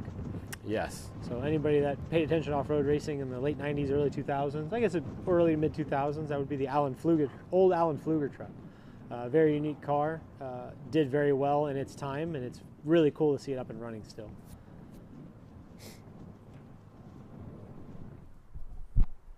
I'm wondering what truck this is here. I'm wondering if this is a 78 of Tracy Poole. Yep. So that's a 78 of Tracy Poole, a geyser entry from Bozeman, Montana. Yeah, one of the out. So that's a G6, right? It looks like with the tires that he said, yeah. So, all right, Rob McCackeren, it sounds like you were having a little bit of little mechanical problems with the truck. So they're working on it. Not sure if they're going to be qualifying today or not. So bummer for Rob. That just means he's going to start in the back as long as they can get it fixed for Saturday. Once again, that was a brand new truck, so I think he had driven it maybe one time, they said before this, so always going to be a little bit of issues with the new truck, but hopefully they can get it fixed enough to be able to go race on Saturday. Yeah. We also skipped over the 27 entry of Jonathan Brenthal. True, we haven't seen them go either, huh? No. This is Tracy Poole here, 78.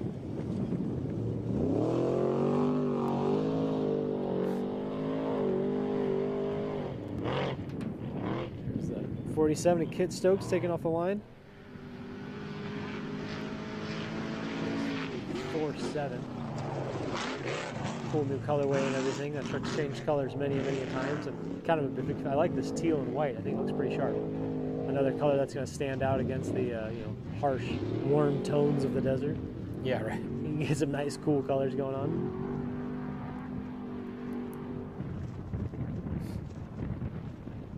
Good shot here, the 78 of Tracy Poole.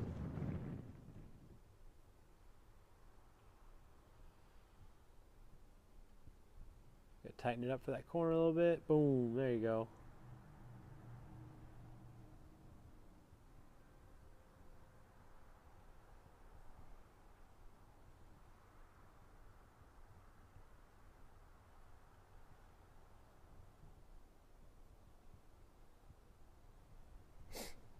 All right, so if you just joined us right now, we have Alan Ampudia is in first with a 5:49. That is currently the time to beat.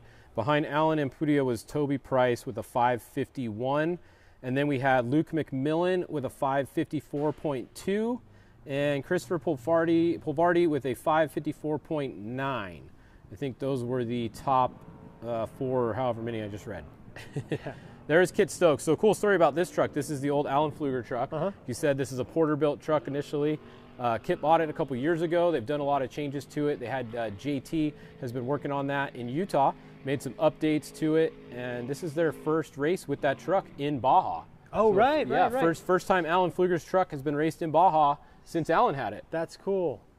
They've done a couple stateside races, but they haven't done a Baja race. Sure. I think all of us at a younger age had the Fearless Pfluger poster hanging up in our bedrooms, garages. Yeah, with the Troy Lee paint job on it, right? I mean, I still think that was one of the best. I might be a little biased, but I still think that was one of the best paint jobs that we've ever had on any off-road vehicle. I agree. Was that Troy Lee paint job. It was just awesome. I have the poster framed. I'm pretty sure it's in my garage at home with all those trophies we were talking about, just stacked up in the top shelf.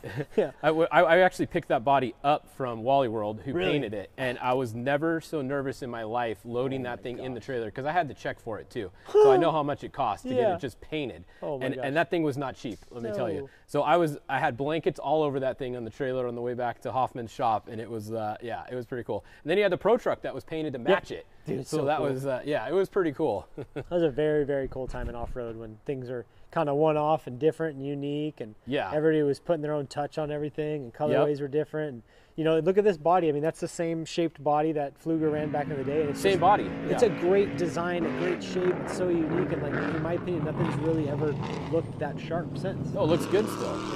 Yeah. Billy Gasper, one of the ones over there that worked with Danny Porter. They're the two that built that truck.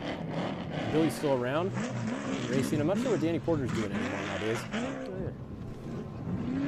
That would be the 38 entry of Eric Husted. We've been talking about another all-wheel drive converted truck. Yeah, hopefully Kit has a good run here. Super cool dude. Him and his wife Stephanie, both really fun. Yeah. Good people. Hopefully they have a good run.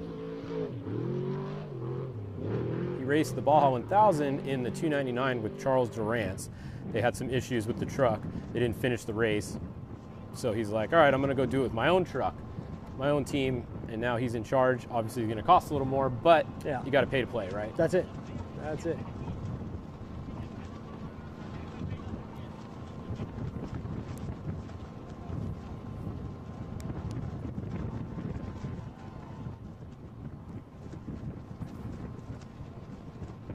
This looks like next on our list would be the number 2, but I'm kind of feeling this might be the 25 of Craig Christie in the Brenthal.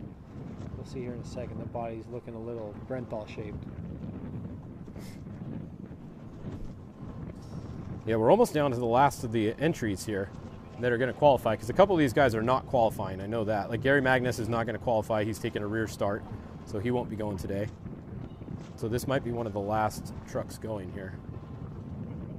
Did Husted go? Did we see him go? Yep. Okay, Husted just took off, so he should be out there on the track. There he is. Right there. Perfect. Somebody else that could, potentially work his way up towards the front. He does very well here, stateside races. Looks like they kind of rearranged the spares in the back a little bit.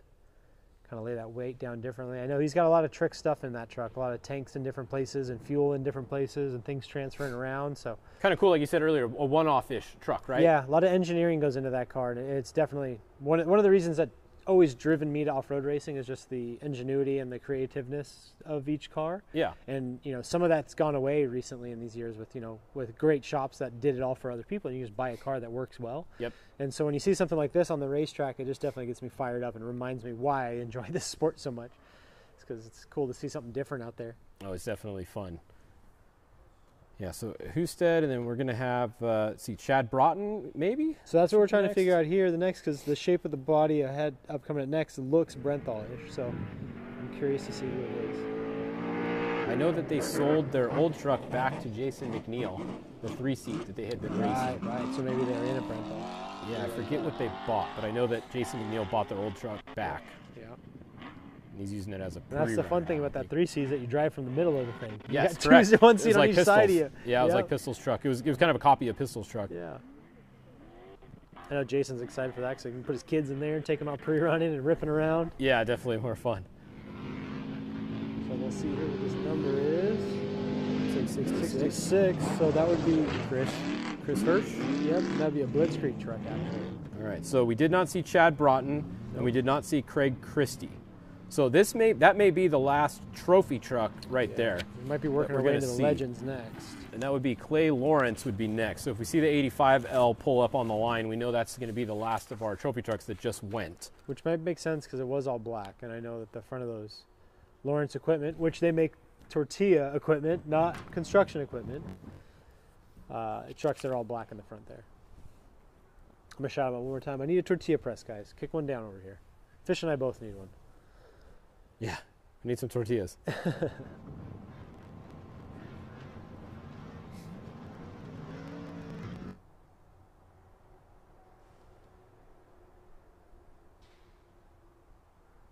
So Chad Broughton bought one of the old Potts trucks, the Geyser. The short one. Yeah, so the old Geyser truck or the Potts truck, the Geyser truck, because now they're just racing the Menzies Huseman truck, Potts is. So they sold their Geyser truck, and that's what the Broughtons bought. Got it. Potts still has the short racer as well. So that's I don't know. Yeah. Good shot here, the Norwal truck.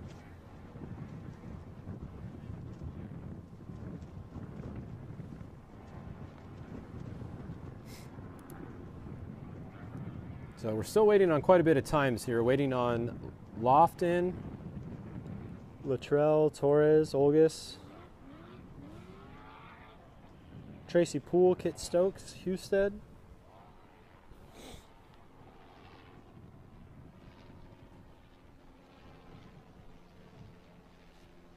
Yeah, so the times we had so far, we had Alan Impudia in first, like we said.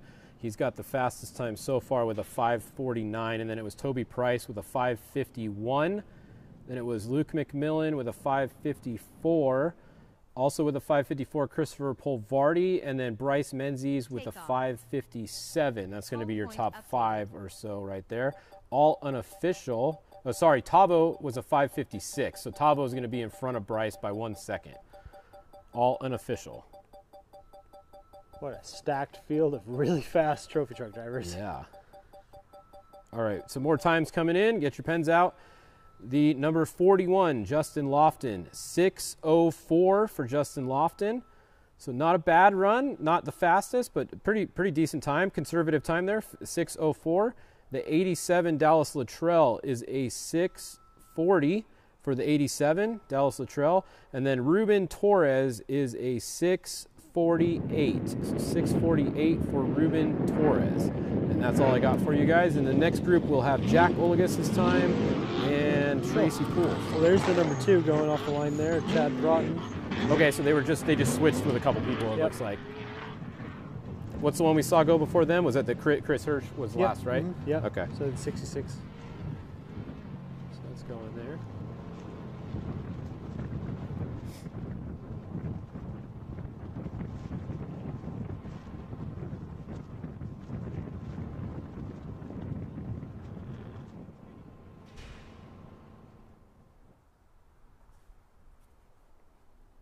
Chad Broughton headed out on course.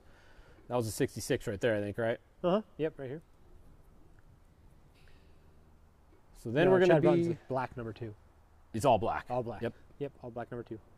So this is Chris Hirsch here.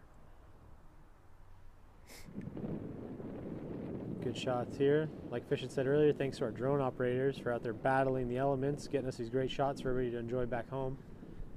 Be able to sit and ignore your boss for a couple hours and watch the race cars drive around. See what truck this is here. Hard to tell.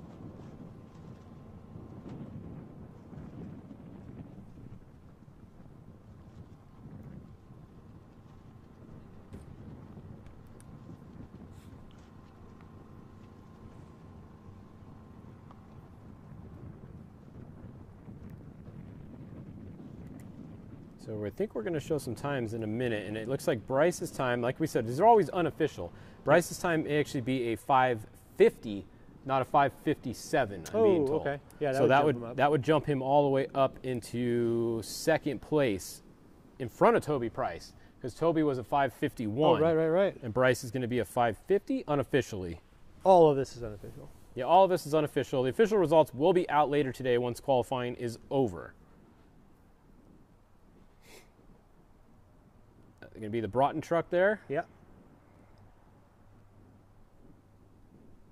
Oh yeah, you can see the 2 Brand Apparel sign on the side. That's what that is. That is Pistol Pete's brother. He started the clothing company kind of dedicated to pistol. So pretty cool. These Broughtons are always been big supporters. That's what the number 2 pistol run the number. Always big supporters, and they got the 2 Brand Apparel on the side there. It's pretty cool to see Pistol's legacy living on. There you go. This is unofficial. Alan Ampudia in first with a 5:49. Then Bryce Menzies just behind him in second. Toby Price in third. Luke McMillan in fourth. Christopher Polvardi in fifth. Tavo Vidosla in sixth. Kevin Thompson in seventh. Justin Lofton, Gabriel Torres, and Eric Husted. So you can see a difference of only, 6 seconds between the top 6 cars?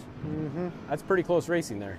Now, if you're at home paying attention to this and you look, you'll notice that those are all all-wheel drive trucks. All-wheel drive trucks? Yeah. What do you know? Yeah. Is anybody surprised? This is an all-wheel drive course, clearly. It is absolutely. Corner to corner, this is definitely all-wheel drive. Now, race day through San Felipe, the big bumps and the straightaways, you might have a touch of an advantage in a two-wheel drive, but it's just hard these days. Yeah. I'm a big fan. I'm a big advocate for two-wheel drive, so I'm rooting for all my two-wheel drive guys. I'm here rooting for you. There's not too many left. No, but I'm here, man. I'm a nostalgic kind of guy. I'm hoping for the best. There's the Broughtons there. Moving along in the number 2. Good to see the 2 back out in San Felipe. I know this was Pistol's favorite race down here in San Felipe too. Yeah, we saw another car go off the line there. I wasn't able to catch the number on it. Not sure who that was. Had a nice teal, white, and gray paint job. Was that, wasn't something I didn't recognize. It could have been. We missed. Was it Brenthal? No, it was not a Brenthal body or truck. Maybe Craig Christie?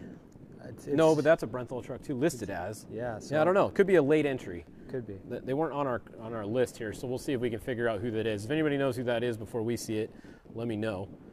It looks like they were a late entry because they're not on our list.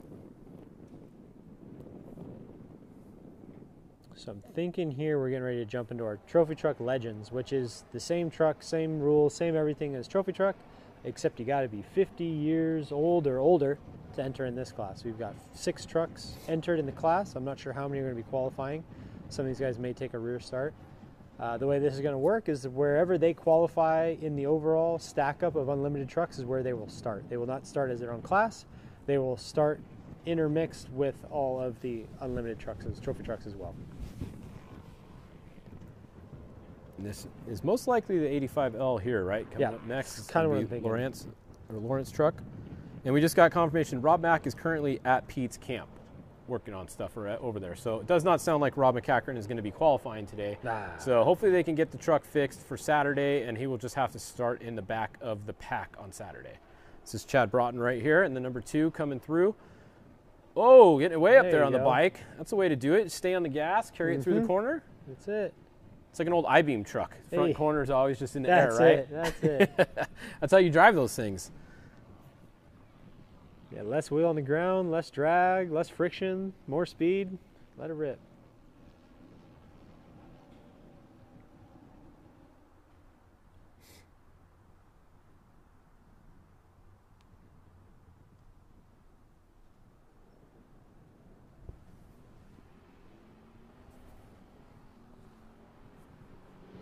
there off the line. Looks like we've got the 85L of Clay Lawrence.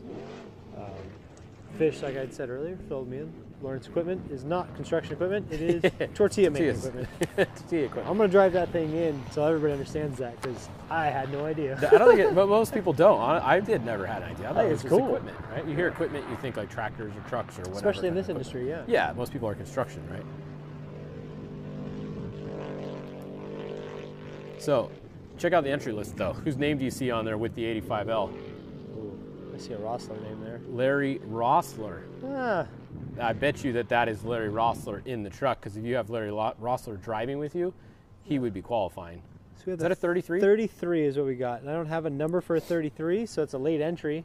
I'm not super familiar with the number 33 either, and I don't recognize that truck. Me neither. Stand-up spares in the back. It looks like an Alumacraft style body. It looks like a mid-cell almost. See the fuel cell there in the center? Yeah. If anybody at home knows who that is, let us know. Yeah, we're not familiar with the 33. You just Google Fish's name and his phone number will pop right on up. Yeah. Shoot him a message. Curious to see whose truck that is and who that is out there running. Oh, Roberto Romo, somebody just said in the chat here. So there you go. All right. Roberto Romo. So that is Luke McMillan's old racer truck, most likely, right? Got it. That's okay. the truck they bought before. So Luke McMillan's old two-wheel drive racer truck is the 33, Roberto Romo. So late entry. He's always fast too. One of the younger drivers. Yeah. I think he's in around 20 or something like that. The younger upcoming driver. Had a few good runs in the truck. Body looks a little different there, huh? Maybe they got rid of the racer style body and put something different on it. Yeah. Looks a little. It did look like a fresh body. Looks design. boxier, you know. Yeah. Here on the line, we've got the 1L of Gustavo Vildoza Sr. Same truck as his son, Tavo's racing. So I would talk about side bets. What do you think father and son side bets are going on? Can you imagine that? All right, Dad, let's see how fast you can go. But it's probably Larry Rossler. Ah, true. So that might change the side bet. I don't know. Yeah. I'm going to take a Larry Rossler in almost any bet that we're betting on anything to do with off-road racing.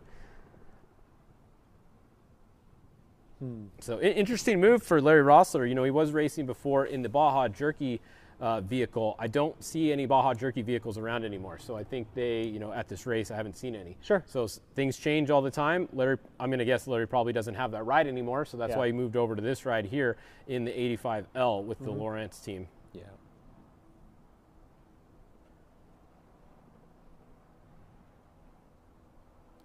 So Romo's racing a different truck this race. It's not Luke's. That's why it looks different. Yeah, So there we go. Yeah, I wonder what truck it is. The Coastal Aluminum is the side of it.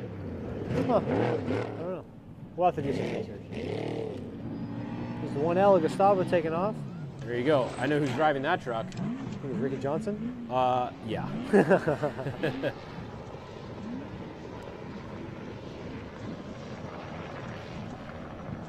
Yeah, Ricky and Gus have teamed up for a while now. They win pretty much every race. That's why they have the 1L in a red background on there. They are the class champion from last year. So Gustavo Vildoza Sr. You got Tavo's dad there driving his truck. They both have the same type of trucks. They're both Mason all-wheel drive trucks. Gustavo Sr. races in the Legend class and is class champion from last year.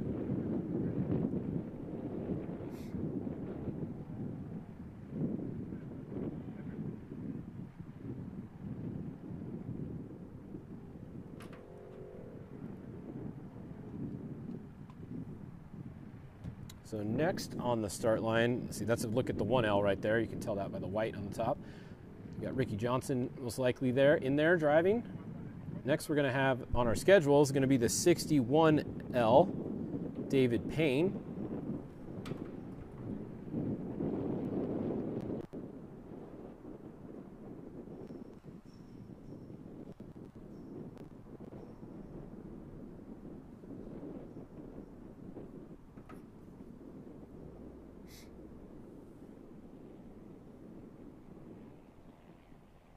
See him outrunning the drone here. That's the fastest section on the whole course, I think, is right there. That's pretty much the only wide open section. Everything else is turns. Yeah.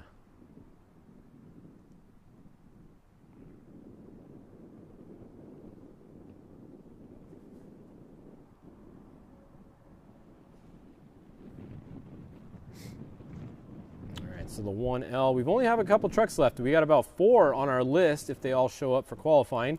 4 Legends trucks left. Next is going to be the 61L David Payne from St. Louis, Missouri. Now he's got some cool names in here. If any of you monster truck fans are out there, his co-drivers are listed as Lee O'Donnell, Damon Bradshaw. Damon Bradshaw? The old monster truck guy? Yeah, both of them. Lee O'Donnell, yeah. We got some cool guys there. Oh, that's rad.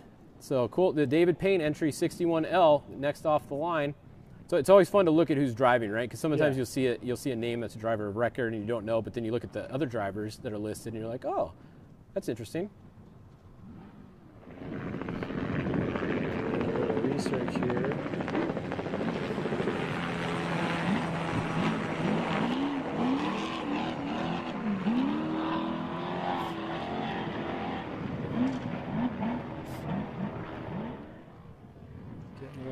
Inside info, got that.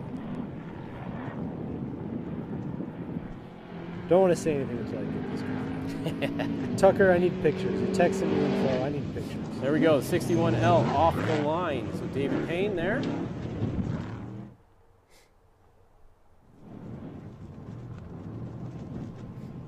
So I think we have 3 more trucks going to go. We're going to have Greg Adler in the 65L going next. Then we'll have Rolf Helland, and then we will have Wade Porter, and that's the end of our list. We'll see if anybody shows up late. If anybody was, we missed a couple trophy trucks, so if a couple of them were able to make it to the start, Craig Christie, and I think it was just actually Craig Christie that missed the start. Everyone else was there. So we'll see if Craig shows up or not. Rob Mack, we were told, did not show up. He was in Pete's camp. They were having some issues with the truck.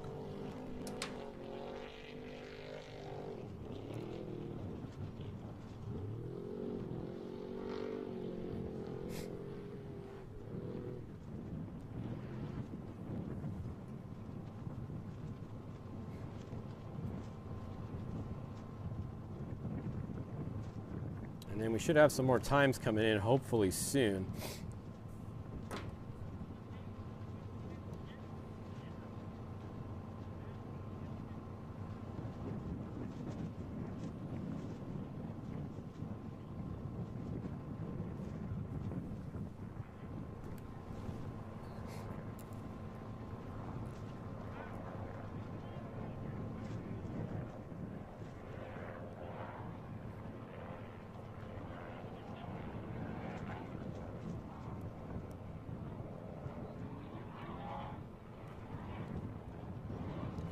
Good shot there, that's 61L, David Payne.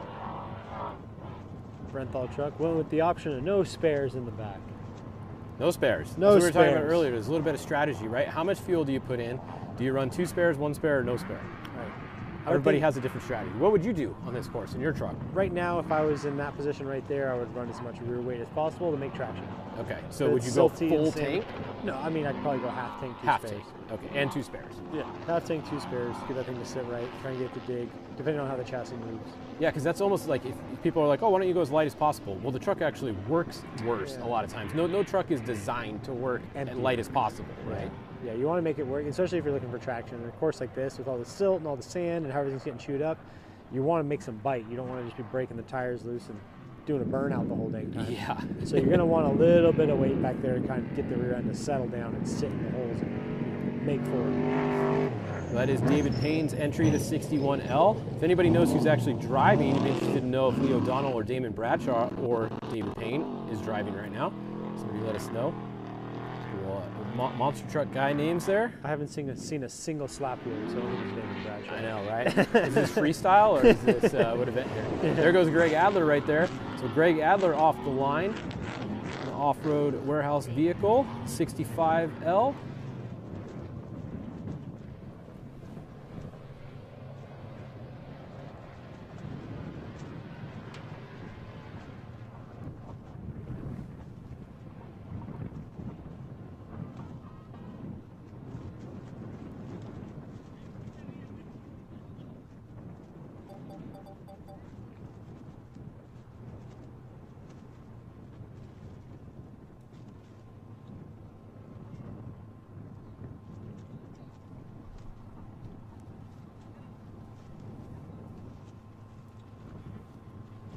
Next here on the line should be the 37 of Rolf Heelan, Mason all-wheel drive, with driving partner Rick D. Johnson.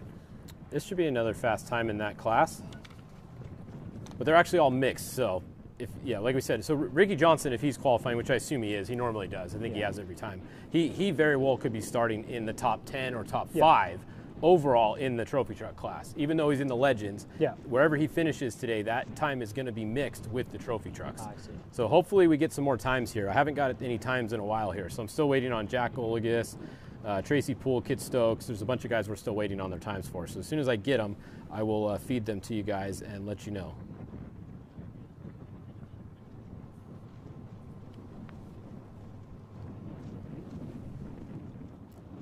Oh, what a cool name there. Look at the 65L of Greg Adler. I think good buddy George Lamita's there in the passenger seat. Spent plenty of time in Jimco cars and every other form of off-road race car, and it's cool to see him out there still racing. We used to work together a couple of years.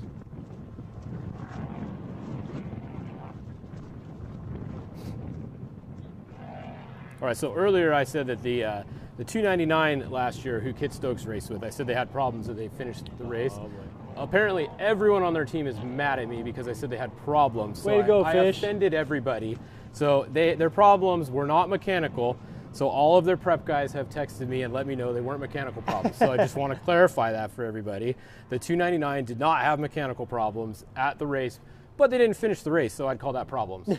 So sorry for offending everybody. Yeah. More proof. Everybody has Fish's phone number. Yeah. So that's the 61L right there. So David Payne. Still no sky wheelies or cyclones or anything, so probably not Damon Bradshaw. So who are we going with? David Payne? I'm guessing so, yeah. That's the 65L there, the ORW machine of Greg Adler.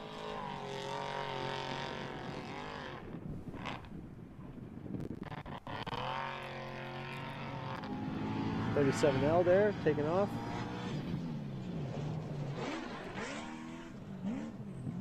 Good looking truck.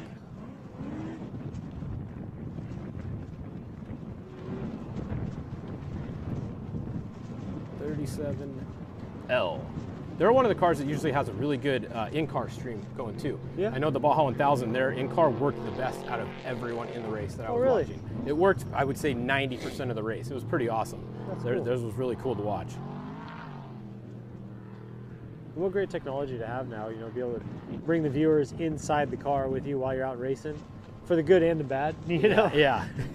Maybe having the audio mic'd up might not be the best idea, but I think it's awesome to watch, but I would never want to be the one in there with it on, right? Like it makes great entertainment, but the things that you say in a race, in the heat of the moment, you got to watch your P's and Q's. They're fun to watch, but next thing you know, somebody's canceled. Yes, exactly. We should only have one more truck there in line, the 53L of Wade Porter. Brenthal entry out of Chico, California. Before we sign off here after that one too.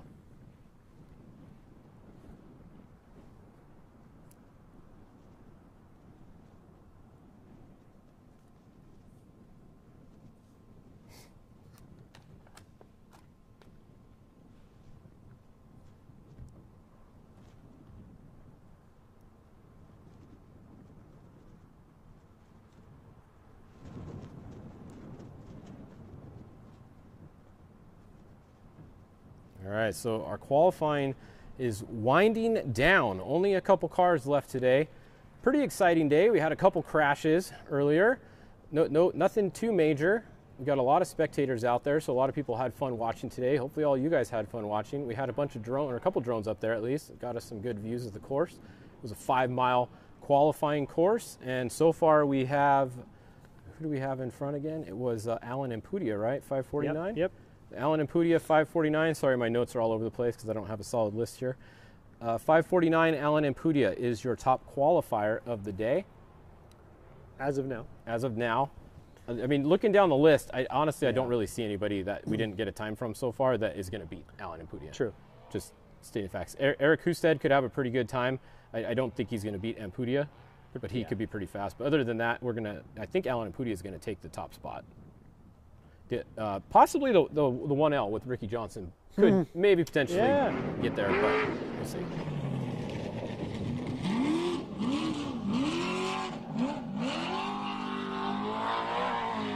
everyone else has been pretty smooth through Gaunt's corner. Yeah. That was the only one that had an issue there, right? It was Gaunt And corner. then we had Tabo do a little understeer action through there. Tighten it back up. Yep. And this should be the last truck off the line, is what we're thinking. The 53L of Wade Porter from Chico, California. Driving in a Brenthal. Going to be the last truck off the line. So I'm going to try and get some more times for you guys if we can.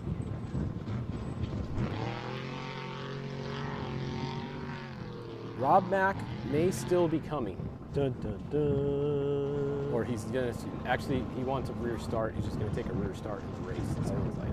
So, not a rear start today, but in the race.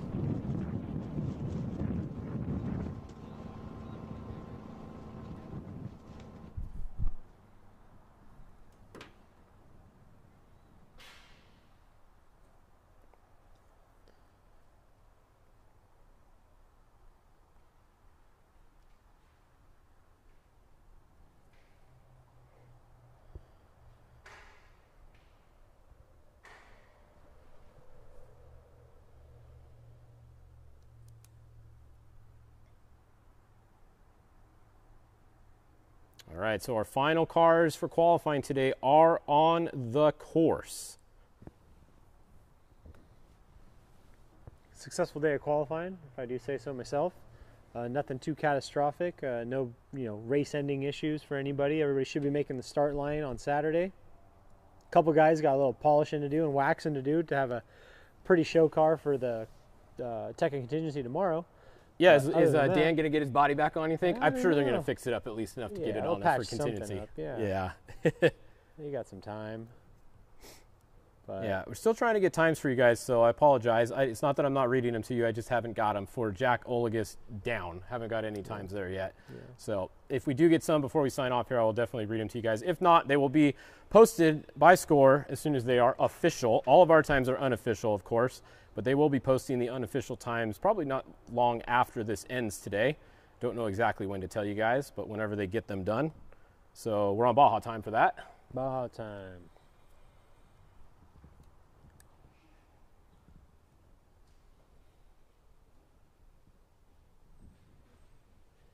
Solid run here in the 53L. Wade Porter just jamming through the dirt.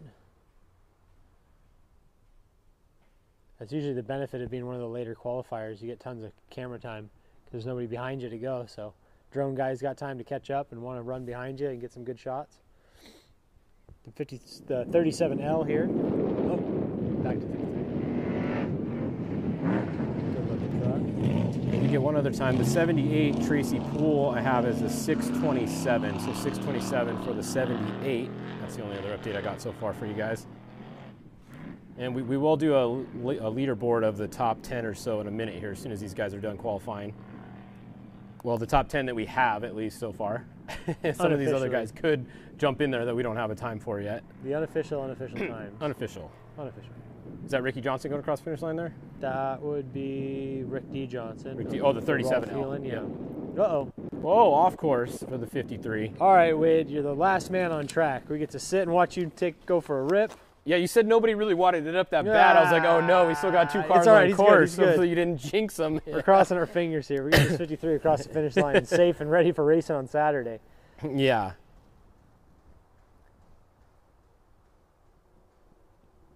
Tighten it up here for this corner. Those poor bushes sure got used as a backstop a few times today.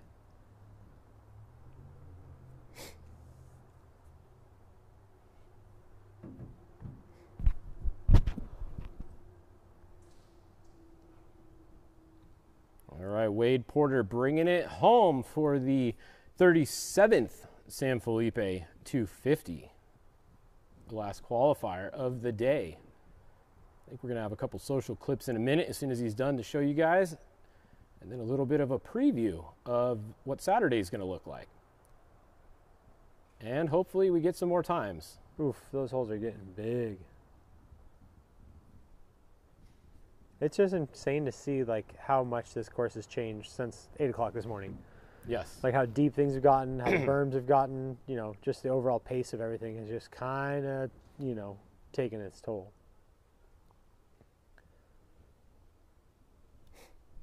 So we talked about this with Jose G before, but you know, a lot of the UTV guys have asked if they can qualify too, because we have a lot of UTV entries nowadays in some of the big classes, and in, you know, some of the other series you do get to qualify. Yep. So in the future, I don't know, we might see some more classes added in here. Right? It's only 2:30. It's not too late. We could maybe do a couple more classes. Yeah. So I would be kind of stoked if we saw UTVs in the future. So yeah, maybe that will get added at some point here. Maybe the big UTV classes, like the pro class, classes, the Pro Turbo, Pro Open. Let those two classes, qualify, because it does make a big difference, especially in a race like this. If you start, you know, there's 30 of them, and you start 30th by a random draw, miserable. Like that's pretty far back. A clean F100 there in the background. You see that? A nice no, pre-runner. Hey, nice. There's a cameraman. Pan back. Let's see that thing. Yeah. So Wade Porter here is our final truck on course today, the 53L in the Legends class.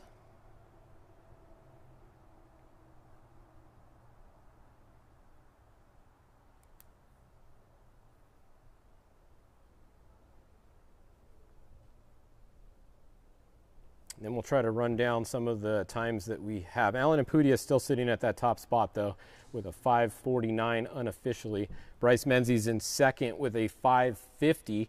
Just behind him, so that's very, very close there. And then you had Luke McMillan with a 5:54.2, Christopher Polvardi with a 5:54.9, Tavo with a 5:56.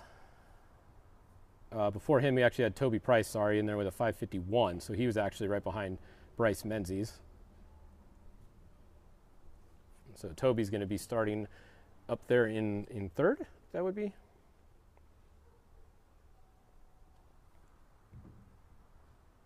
And then we'll have to wait and see. Where the 1L with Ricky Johnson is going to be very fast. He's going to be somewhere up in that top area. Ah, there you go. Congratulations, Wade Porter. I didn't jinx you. They finished. You made it to the finish. All right. That is all of the cars. We made it through. Everybody made it. Yeah. So hoping that everybody will hit the start line on Saturday. Oh, we got some in-car. Exactly. Here's a couple shots throughout the day today. Right off the start, it was a little bit wet, right? You can see that after the water truck. That's why you never want to go right after the water truck, right? I mean, see, there's the water truck, and then you go and you're soaked. Yep.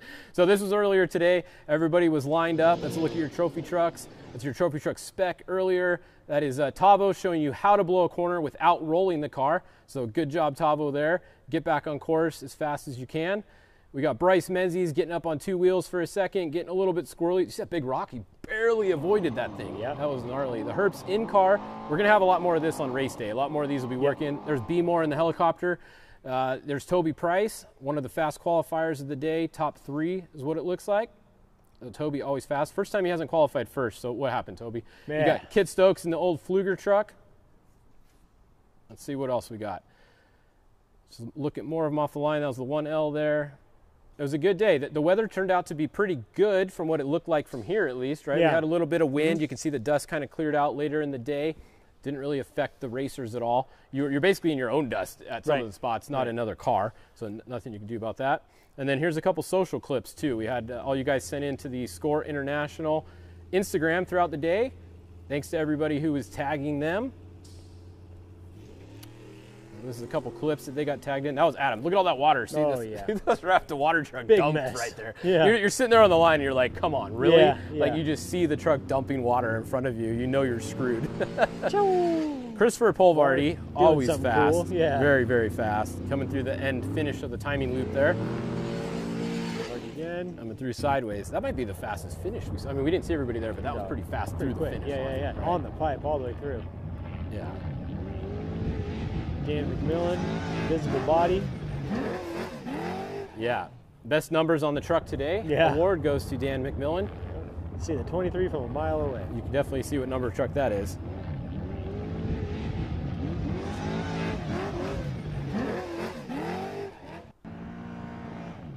Brother Luke McMillan. And they're still working on getting the times up for you guys, so it might be after this broadcast, but as soon as they get the official times, they will be posted. I don't have any more times for you guys right now. I apologize for everybody that didn't trust me. There's nobody more frustrated than myself up here today on that situation, so I apologize for that. I can only do what I could do. There's Toby Price, looking good.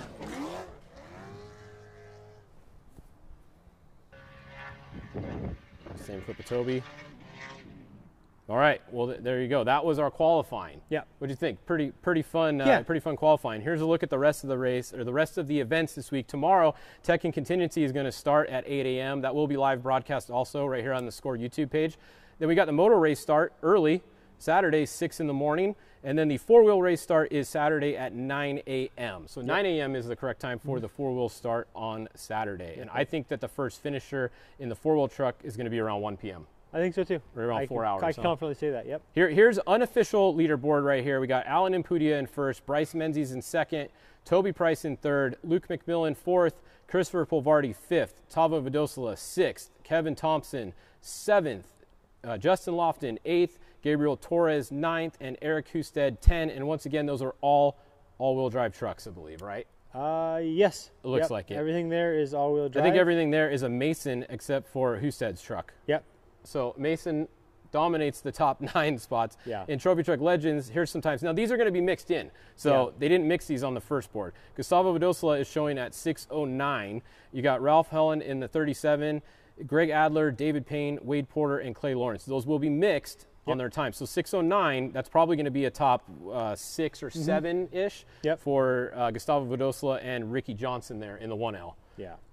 That's your unofficial results. They will post the final results and official results, I would say, in a couple hours here.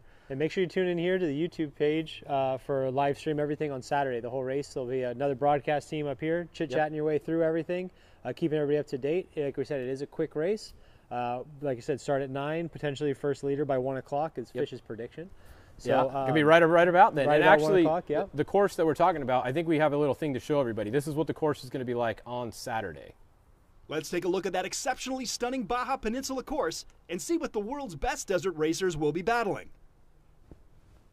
At a total distance of just over 286 miles of rugged Baja California terrain, the competitors will start in the picturesque El Maricon.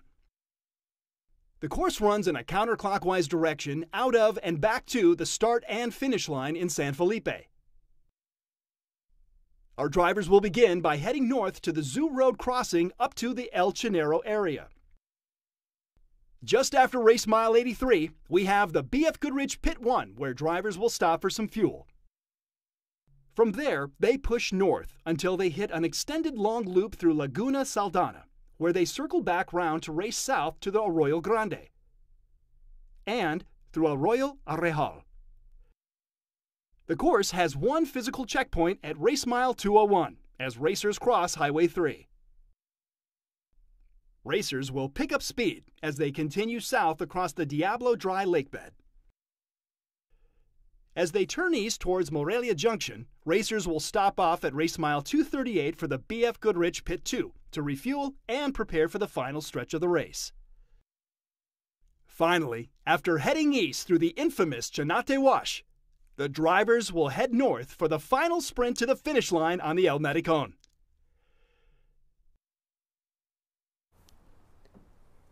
Well, that looks like one heck of a racetrack. Looks fun, huh? Yeah, it looks fast. We should be down there racing that thing. I wish. We Maybe still got next year. time. Let's go get your truck and go down there. It's way too far from being ready for that. Oh, Next year. Come next on. year. We got Let's a put a couple plan days. together. We're racing that one next year. All right. Well, I hope you guys had fun tuning in today.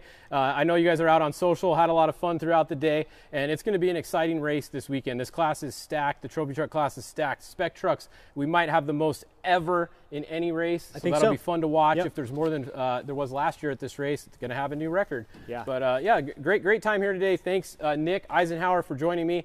I am Austin Fish Farner. We had a great day with you guys today. Apologize for about the times. I did the best that we could, and we'll see the official results posted in a little bit. But I think that's going to wrap it up for us here in the studio. And you tune in on Saturday. Yep. We'll have coverage here. I'll be doing my normal thing on Fishgistics. You guys can tune in there every hour on the hour, and we'll see you guys Saturday. Yeah, good time. Thanks, guys.